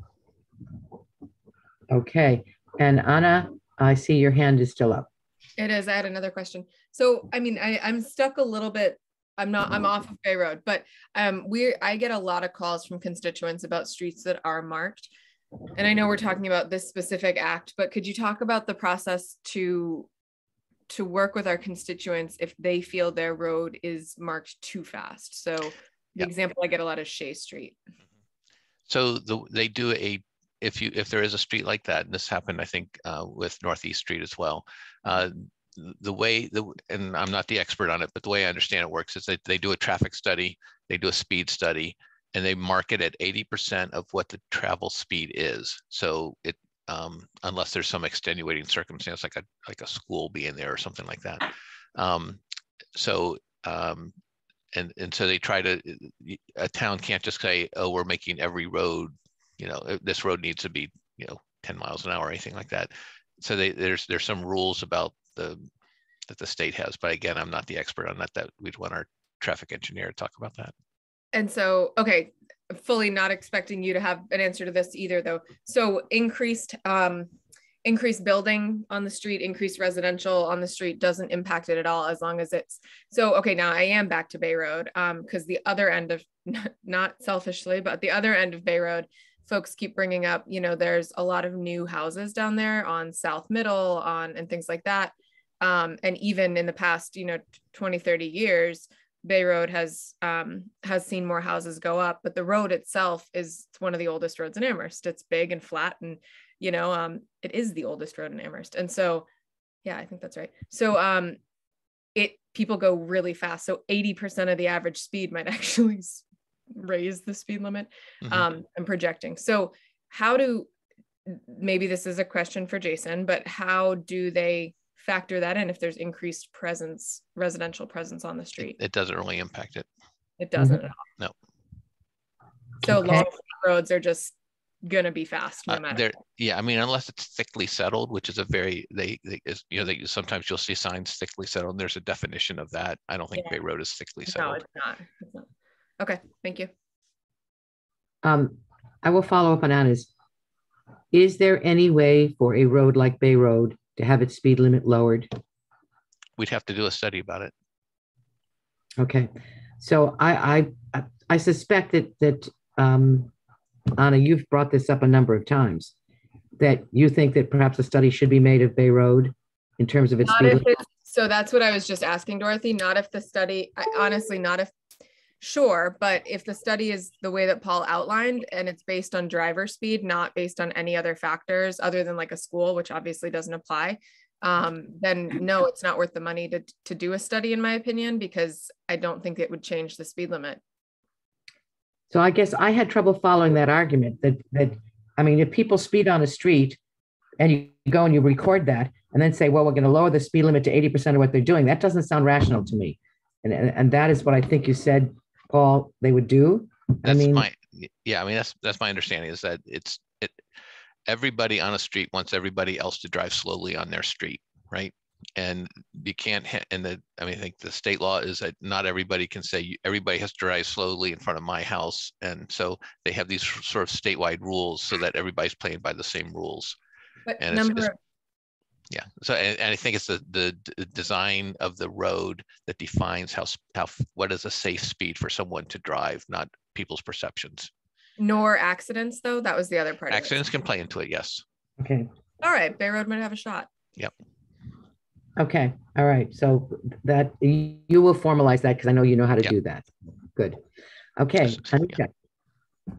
I had a comment. So yeah, I am on Chestnut Street, and where this isn't something I've witnessed, I've had quite a few emails that come in complaining about accelerated speeds from some of the traffic coming, which is like passing the middle school. And then intersection with the high school. So I'm not sure, had that been a complaint, or even really, so what is the limit on speed limit on Chestnut Street? So I think the first way that we address that is if there is a complaint, we get a number of complaints, and Heatherstone is a road that we often get complaints on. And then what we do is we enforce. We put traffic, when we have available officers, we'll have someone sit up there and sort of, have a speed, monitor speed and pull people over. What we often find is that it's residents of the road, because those are the people who are going home. They need to get home fast or something. But that's the first order of business, is to put in some directed patrols to say, sit up there for, on different parts for a couple of weeks. And we've done that on Bay Road multiple times. And to try to let people know that we're trying to slow traffic down. Mm-hmm. So that's the first easy, we can do that right away thing, when, if that's where we need to go. Okay. And if that's an area that you think is a concern, I can let the police chief know, and he'll factor that in. I mean, it might be worth looking at, just because you do have, especially at a certain time, there are like a ton of the students coming from middle school and even from high school. Yeah. Okay. I think, aren't there separate rules for school districts? School zones. School zones, yeah. Yeah, school zones. Okay. Okay, Anna. Yeah, and I want to be fair. I know that speed limit signs aren't actually necessarily the most effective way to stop speeding, right? And can sometimes make it more dangerous. I get that. I think, it's probably one of the top things I have been hearing about, right? I hear Bay, Middle, Station, not Station, Shays. Yeah. And so I think that it's the other thing that might be helpful is to, if you're collecting things to ask Jason, asking what else we can ask for. So if we know that speed limits aren't going to necessarily make the difference, or, like on Bay Road, lowering it to 25 would actually probably be more dangerous, because someone would come up really fast around a corner on someone who's going the speed limit. What other measures we might be able to tell our constituents that we'll try to get, and beyond just patrols. I think they're great for the week that they're there. They slow them for an area and then they go away. But what else can we talk about? What are the what's the cost of those flashing signs? Have we ever looked into automatic ticketing? I meant to send you a really fascinating article I read about New York, about that recently, but I'd love to hear more just generally about what our other options might be. Sure. I think that the most effective thing is our instituting design constraints. So what that means, narrowing roads, making the sides very narrow, just creating bottleneck areas that slows speed down, and then you anger people, take away space for people to pull to the side and things like that. But the one thing that really does is, roundabouts work to calm traffic down. There's a lot of traffic calming measures that can happen. But, probably the biggest thing for Bay Road is the current condition of Bay Road near Belchertown. Look, you will not see me fighting for a quick. That gets repaved, it's going to be a whole different story. Oh, I know. The only caution I would have is I agree with you about the narrowing, and we're also really trying to push bike lanes and I know there's all conflicts and every time. I know they don't go together. So I recognize that as a challenge. You'll see me out there with a little pickaxe making some more potholes. Don't tell this recorded meeting. I don't like the idea that a terrible road is traffic calming, such as that horrible block from Northampton Road to Amity on Lincoln. That is an insane block. And every time I bring up that you can't drive your car over it, I'm told it's traffic calming. But on something like Bay Road, couldn't you have speed cameras? I mean, couldn't you have a camera that flashes and actually tickets people for speeding? Wouldn't that take care of it? They do have devices like that. We'd have to look at the council has a surveillance bylaw that we'd have to look at, because they're very controversial. And statistically significant in terms of their help. It's interesting. Okay. All right. So, Paul, you were going to tell us something about, was this the message you're going to give us on the roads? Because I thought there was, what it said on the agenda was Massachusetts General Law, Chapter 90, 17C and 18B. Is that what you were telling us? Yes. Okay. All right. Good. Thank you. Oh, sorry, is that, Paul, do you think that'll be ready for the next meeting? You know, we've just added a lot more things because I was just on the 25 mile hour. So I'll summarize, I'll write to them. Guilford's away for the next week. He's on vacation next week. So I'll see if it's going to be available for the next meeting or not.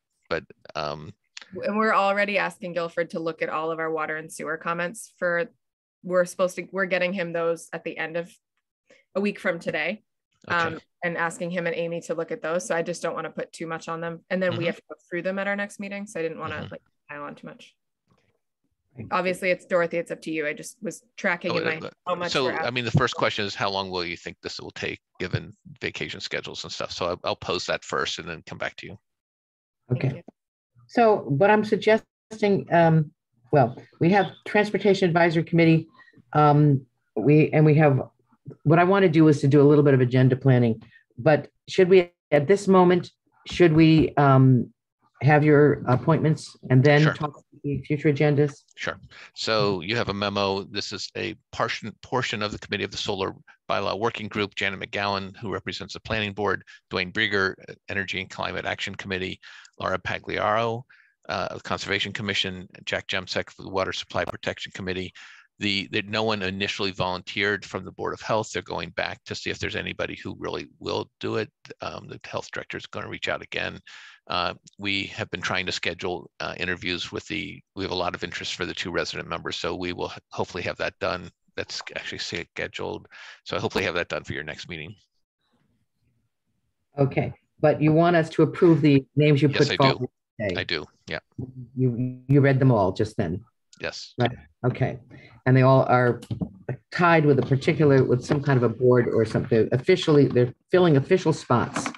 Selected by the board itself, right? Right. Okay. So do we need anyone want to do a motion? Anna? I have a motion, but if Andy had a question before. No, what happened was Paul answered my question before I asked it. Okay. All right. I move to recommend to the town council the approval of the following town manager appointments to the Solar Bylaw Working Group. Janet McGowan, representing the Planning Board, Dwayne Brieger from East Energy and Climate Action Committee, Laura Pagliarulo from the Conservation Commission, and Jack Jemsek from the Water Supply Protection Committee, effective for terms effective immediately, expiring May 31st, 2023. Okay, the motion has been made and seconded. Now I'll call the roll. Okay. Anika Lopes. Yes. Andrew Steinberg. Yes. And Anna Devlin Gauthier. Yes. Dorothy Pam. Yes. Okay, so we have 4 yeses and 1 absent. Okay, that is done. Okay, so now we're going to talk about future agenda items, and I have a bunch of stuff here. But what I don't have is a neat list of dates handy of future meetings. So I can slowly look through my date book to find them, or maybe somebody has them quickly. I mean, I know we have, okay, I can do. We have one June 2nd. I have this all written down somewhere, but I couldn't find the place. June 16. And June 30th. And then the next one is July 21st. Now, is that correct? Yes, I think that's correct. Mm-hmm. Yes, so, okay, so that's nice. That's nice. That gives us a bit of a break there. Okay, so what we know we have on June 2nd, we have water and sewer. Is that correct? That's correct. And as a reminder, everyone needs to send me their track changes by Thursday at the very latest, or you out. Right. Okay. Okay. Water and sewer. You wouldn't get sent on, so please send them to me by Thursday. No, I've been trying to do it, my dear. I've had almost no time. It's okay. Sending that to everyone, not anyone in particular. No worries. Okay. Well, I certainly feel guilty. So let's see, where's this list? Okay, then we have TAC, and can we do that on the same water sewer meeting, or should we do that on June 16th? I don't know what your comments, what kind of comments you're getting on the water and sewer. If there's a lot, that will take time. I think, yeah. I think to be, I mean, I guess it's hard to say without looking ahead. I could see, just based on some of Rob's comments, my comments, Mandy's comments, we've got a lot. And we are going through it line by line, and it's 2 long documents. So I could see it taking the meeting, and I wouldn't want Tracy to have to sit through the whole thing and then not get, you know what I mean? We'll do water and sewer, and we're gonna, Paul thinks he's gonna have another appointment or 2. Right. Okay. All right, then June 16th, we would have TAC. Dorothy, can I ask a question? Yes, please do. This is an informal discussion right here. Okay, so this is clarifying the role of TAC and reviewing their charge. Is that correct? Yes. Okay. Are we supposed to, so reviewing their charge, are we the ones who would, the charge comes from you, Paul, right? So it's just reviewing for our understanding? It does, but since they're advising many times they're advising the council, and there was some confusion early on in the council's life where TAC sort of took on some things and got sort of castigated for weighing in on something that wasn't perceived to be within their purview, parking specifically.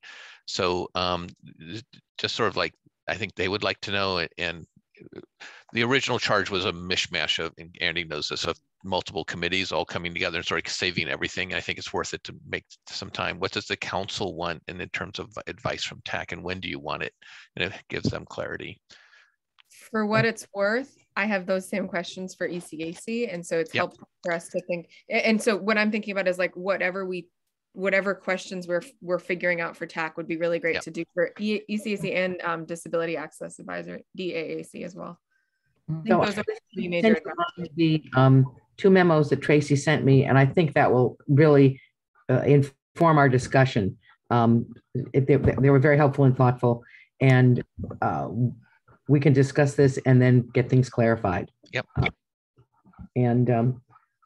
So I see that as a friendly meeting, but hopefully it should be, but it involves a lot of things. Transportation, partly in the complete streets. There's a lot of pieces to it and a lot of complicated aspects. So, sorry, you mentioned complete streets, which is like a big other thing. Are you hoping to talk about complete streets as a separate item?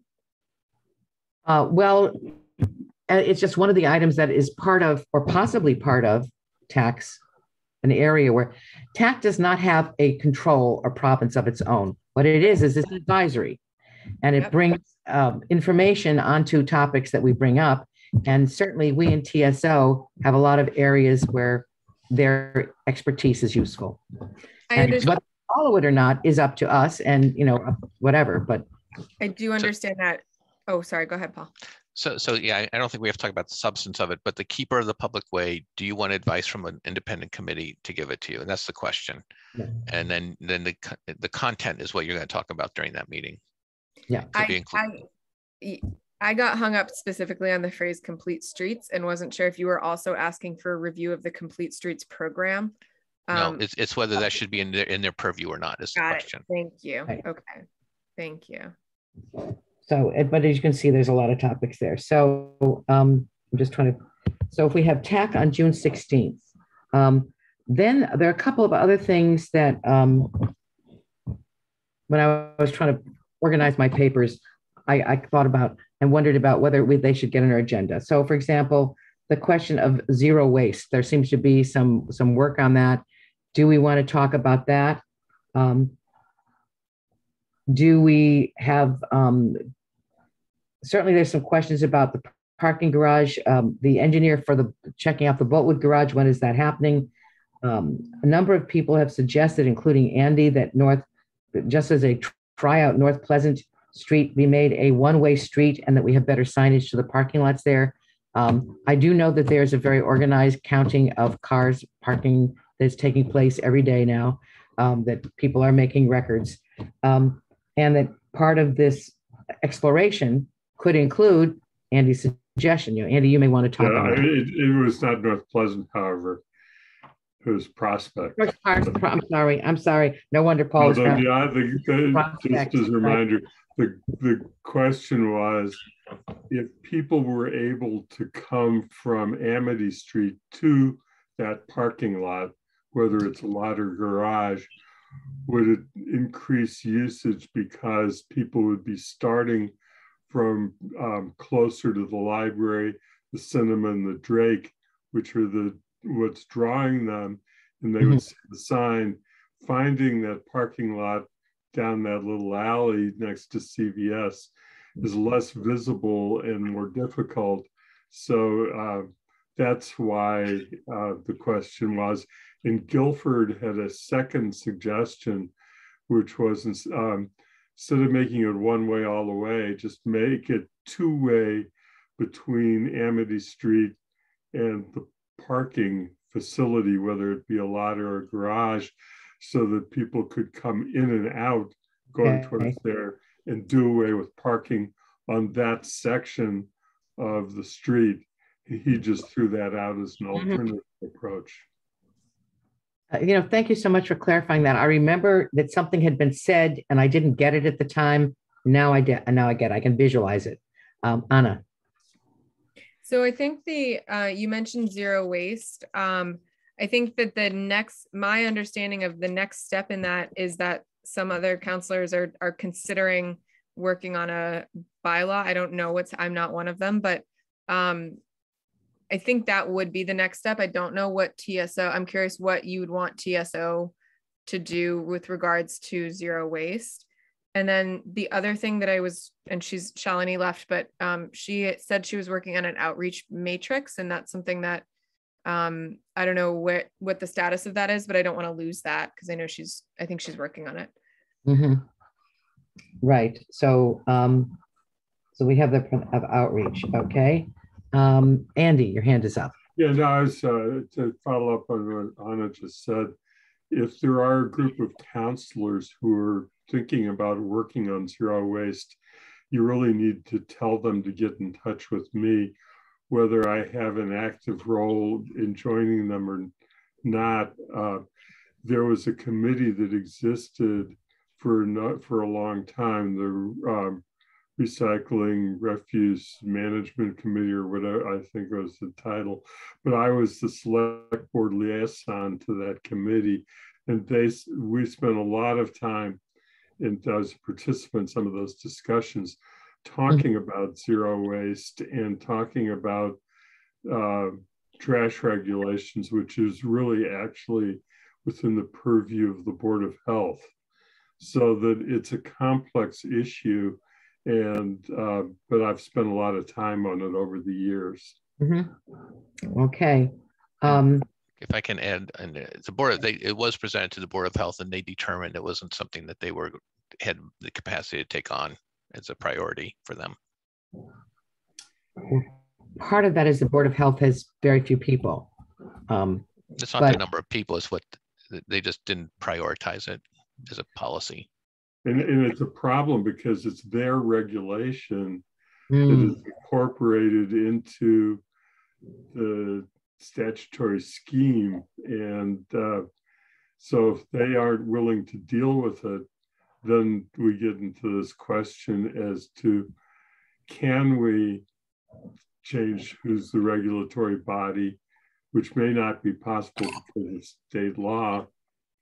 And if we can, should we? So if we think that it needs to be revisited and the body that's charged with responsibility is not willing to make it a priority, it's a difficult problem that we've got to address. I've been getting letters on zero waste. Sometimes issues, their time comes. And I think this is one that people are thinking of now. But we don't have to do anything until we're not initiating it. I was just wondering if there was anything to come to us at some point. Andy, is your hand still up for another question? Shall I go to Anna? So what I'm trying to look for, I was trying to look for the just to see if we'd covered everything in our transition document. and I'm looking at, actually, Paul, I found a map of speed limits, so you can take that off your list. Because that was referred to us by CRC, that what we just talked about. Does anybody know if there's anything that we missed? One of the things on here was the parking, follow-up from the parking study, I believe. Andy, I don't know if you've got any insights. Well, there had been the downtown parking working group that had made some recommendations at the time that it dissolved during the terms of the first council. It was a committee that was appointed still back in select board days, and it dissolved in the first council term. And there's some concern that some of their recommendations have not been completely addressed, and that report exists in writing. Should we bring that, at least look at that and see where we are? I don't mean deal with it, but I mean just look at it and see where we are on this June 16 meeting where we're meeting with TAC, or should we put that?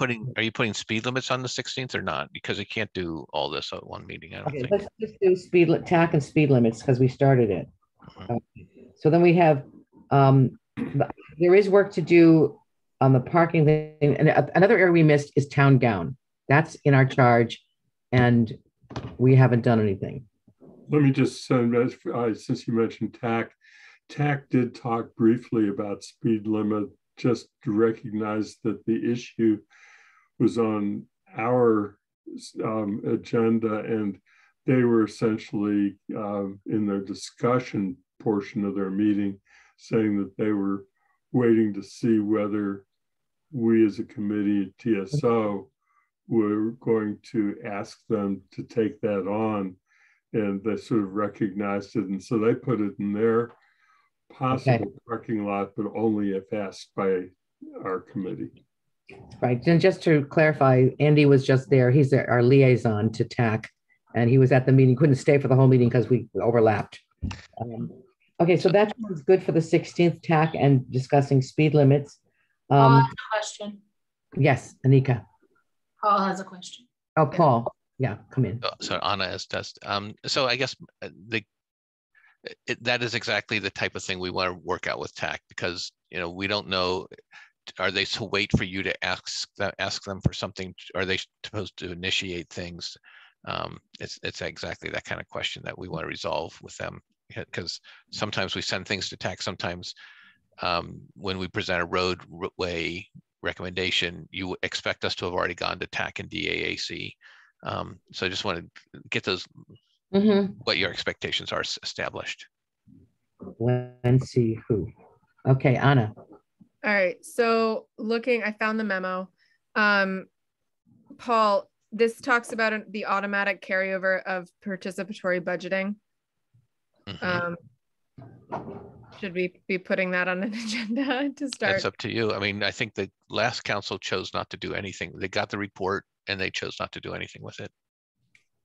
Andy, I'm curious, Dorothy, if it's through you, if I can ask Andy his thoughts on, just as the finance person. Well, if you want more information on it, I would first go to Kathy, because I think that Kathy, if I recall, was the counselor member of the task force that was charged by the charter. The other person,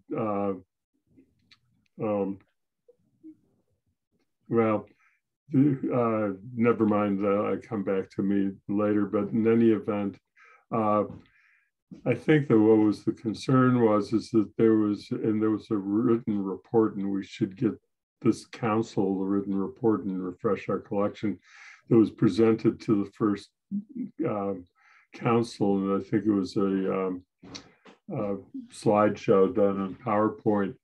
The concern is that there really wasn't money available to have a meaningful process right now, and they were looking for ways to establish the principle of citizen participation in planning. And one of the things is to really strengthen the JCPC practice of having citizen recommendations for projects to consider to JCPC.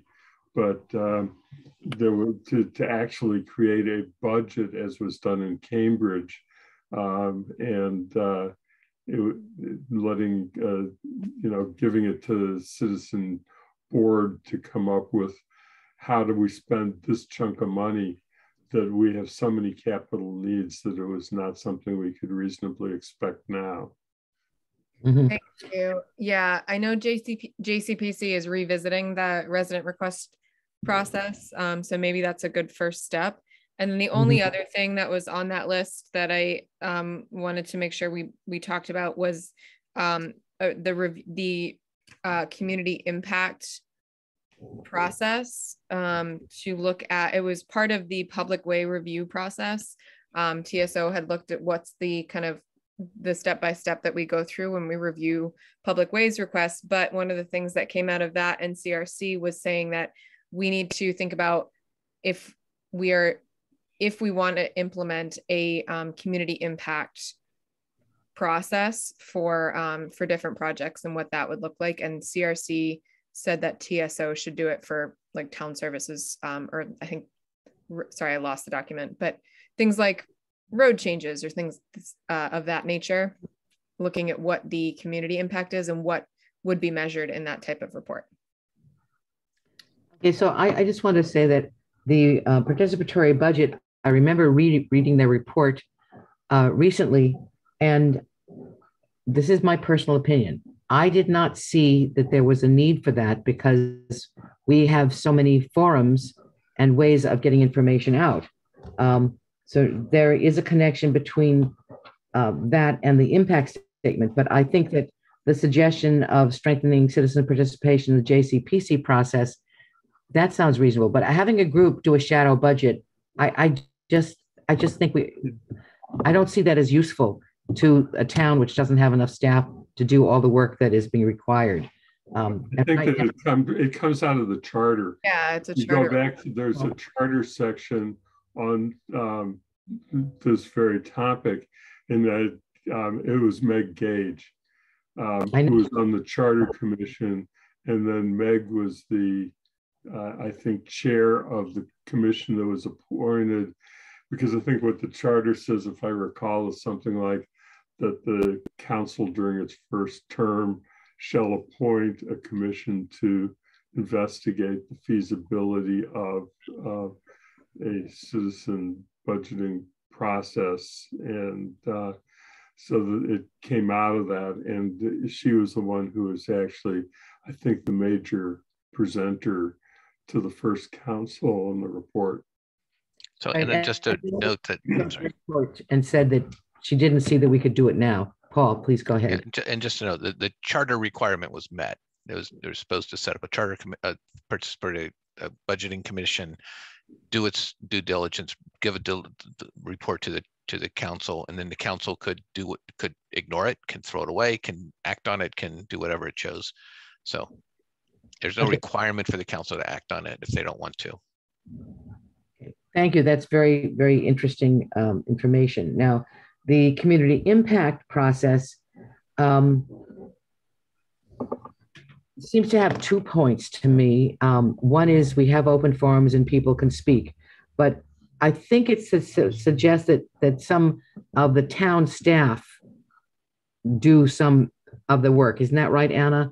Because not necessarily. I think so. What it is basically it's not an open forum. It's basically like a set of questions we would ask for any project to determine what some of the impacts on the community might be.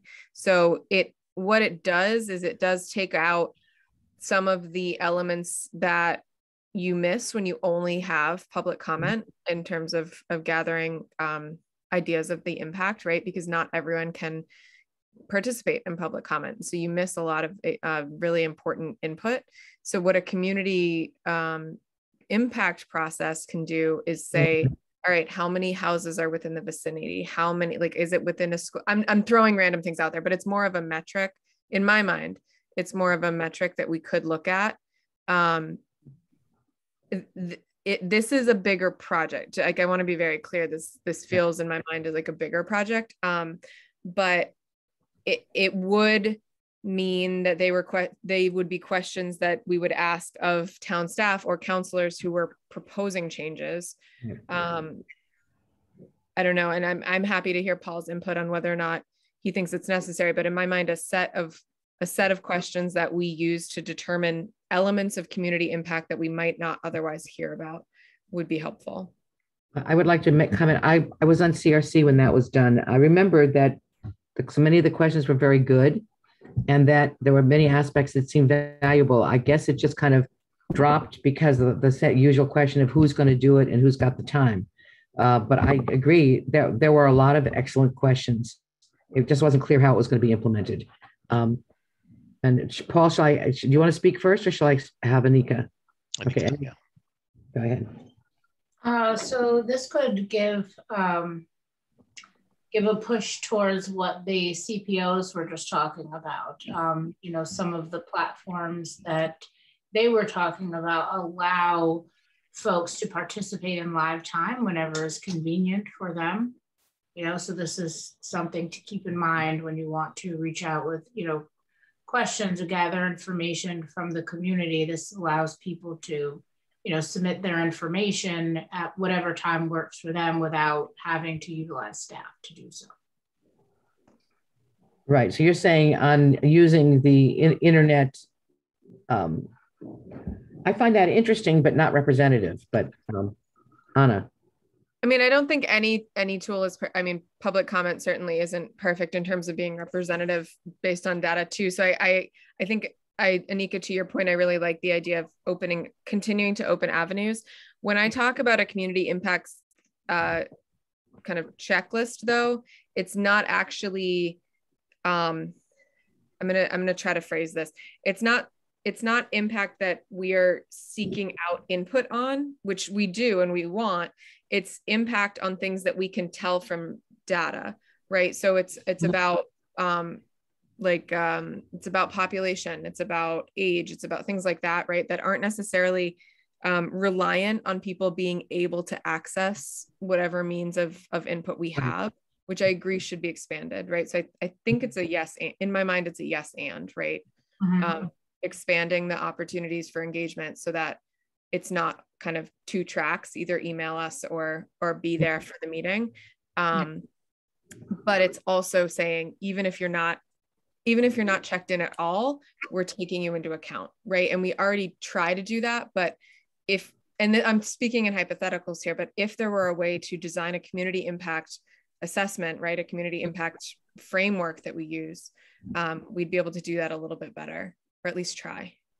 Yeah, okay, I understand that wouldn't be there, but Dorothy, you know, keep in mind if we are going forward and there's other reasons to use this platform, that it does allow for live engagement as well.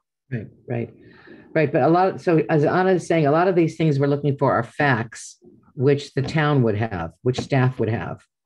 No, I understand. I misunderstood. I get you after the fact. I understand what you were saying now. And Dorothy, I don't know the answer to that, right? And I'm not trying to create more work. I think what I want to do is kind of explore it as a committee so that we could say, is this feasible? Is it data we have? Is it, you know, is this too big of a lift with our current staffing? Would it be too big of a lift if we asked for this for each project, right? But I think a discussion on it would be yeah, I think it sounds like something that, to me, it sounds like a good thing to do. So now I'm going to put Paul on the spot. That's what I'm curious. I'm curious for Paul's take on it.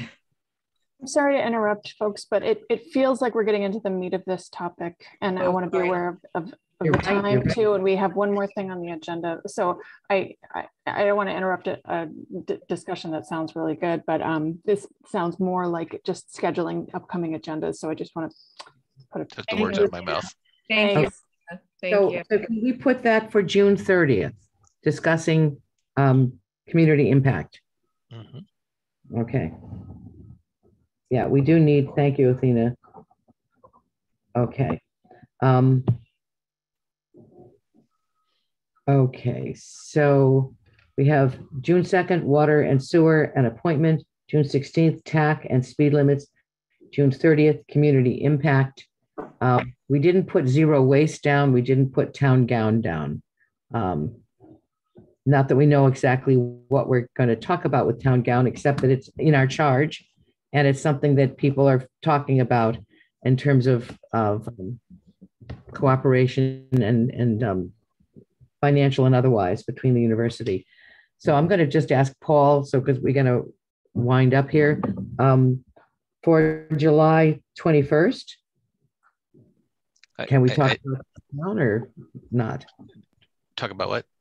Town and gown, or Sure, that's our sure. charge, and we dealt with it, but Yeah, I mean, I think you don't know what's coming down the road, so I would suggest that you've got the next 2 meetings mapped out. That's pretty good, and then be prepared to adjust the next 2 meetings. We have some things penciled in, and that's good. okay. I keep thinking, oh, there's going to be nothing more to talk about. So, and if not, then we just won't have to meet for the summer, which would be really great. We'd all enjoy that. Okay, we have to approve the minutes, which we have of the May 5th meeting, I believe. Is that correct, Athena? Yes. Okay, and I have read it seriously when it first came out, and I skimmed it again today, and I don't see anything that I would need to change or add. Did anyone have any additions or comments on the minutes for the 5th of May meeting? Okay, then do I have a motion to approve the minutes? I move we approve the minutes of May 5th, 2022. Okay, and a second? Second. Thank you. Okay, motion's been made and seconded. Then I'll call the roll. Anika Lopes. Yes. Andy Steinberg. Yes. Anna Devlin Gauthier. Yes. Dorothy Pam. Yes. Okay, 4 yes and 1 absent. That is that. Do we have anything else that we are supposed to do, or does anyone have something they want to bring up, or shall we entertain dismissal? What do we call the word? Adjournment. Okay. We all set then? Everybody happy? Paul, would you like to have the last word on whatever you want to say? Nope. I would like to say good night. That's my last word. I offered it to you. I gave you the chance. Just remember that. Okay. Then good night, everybody. Thank you very much. Thank you. Thank you, Nina. Thank you, Paul.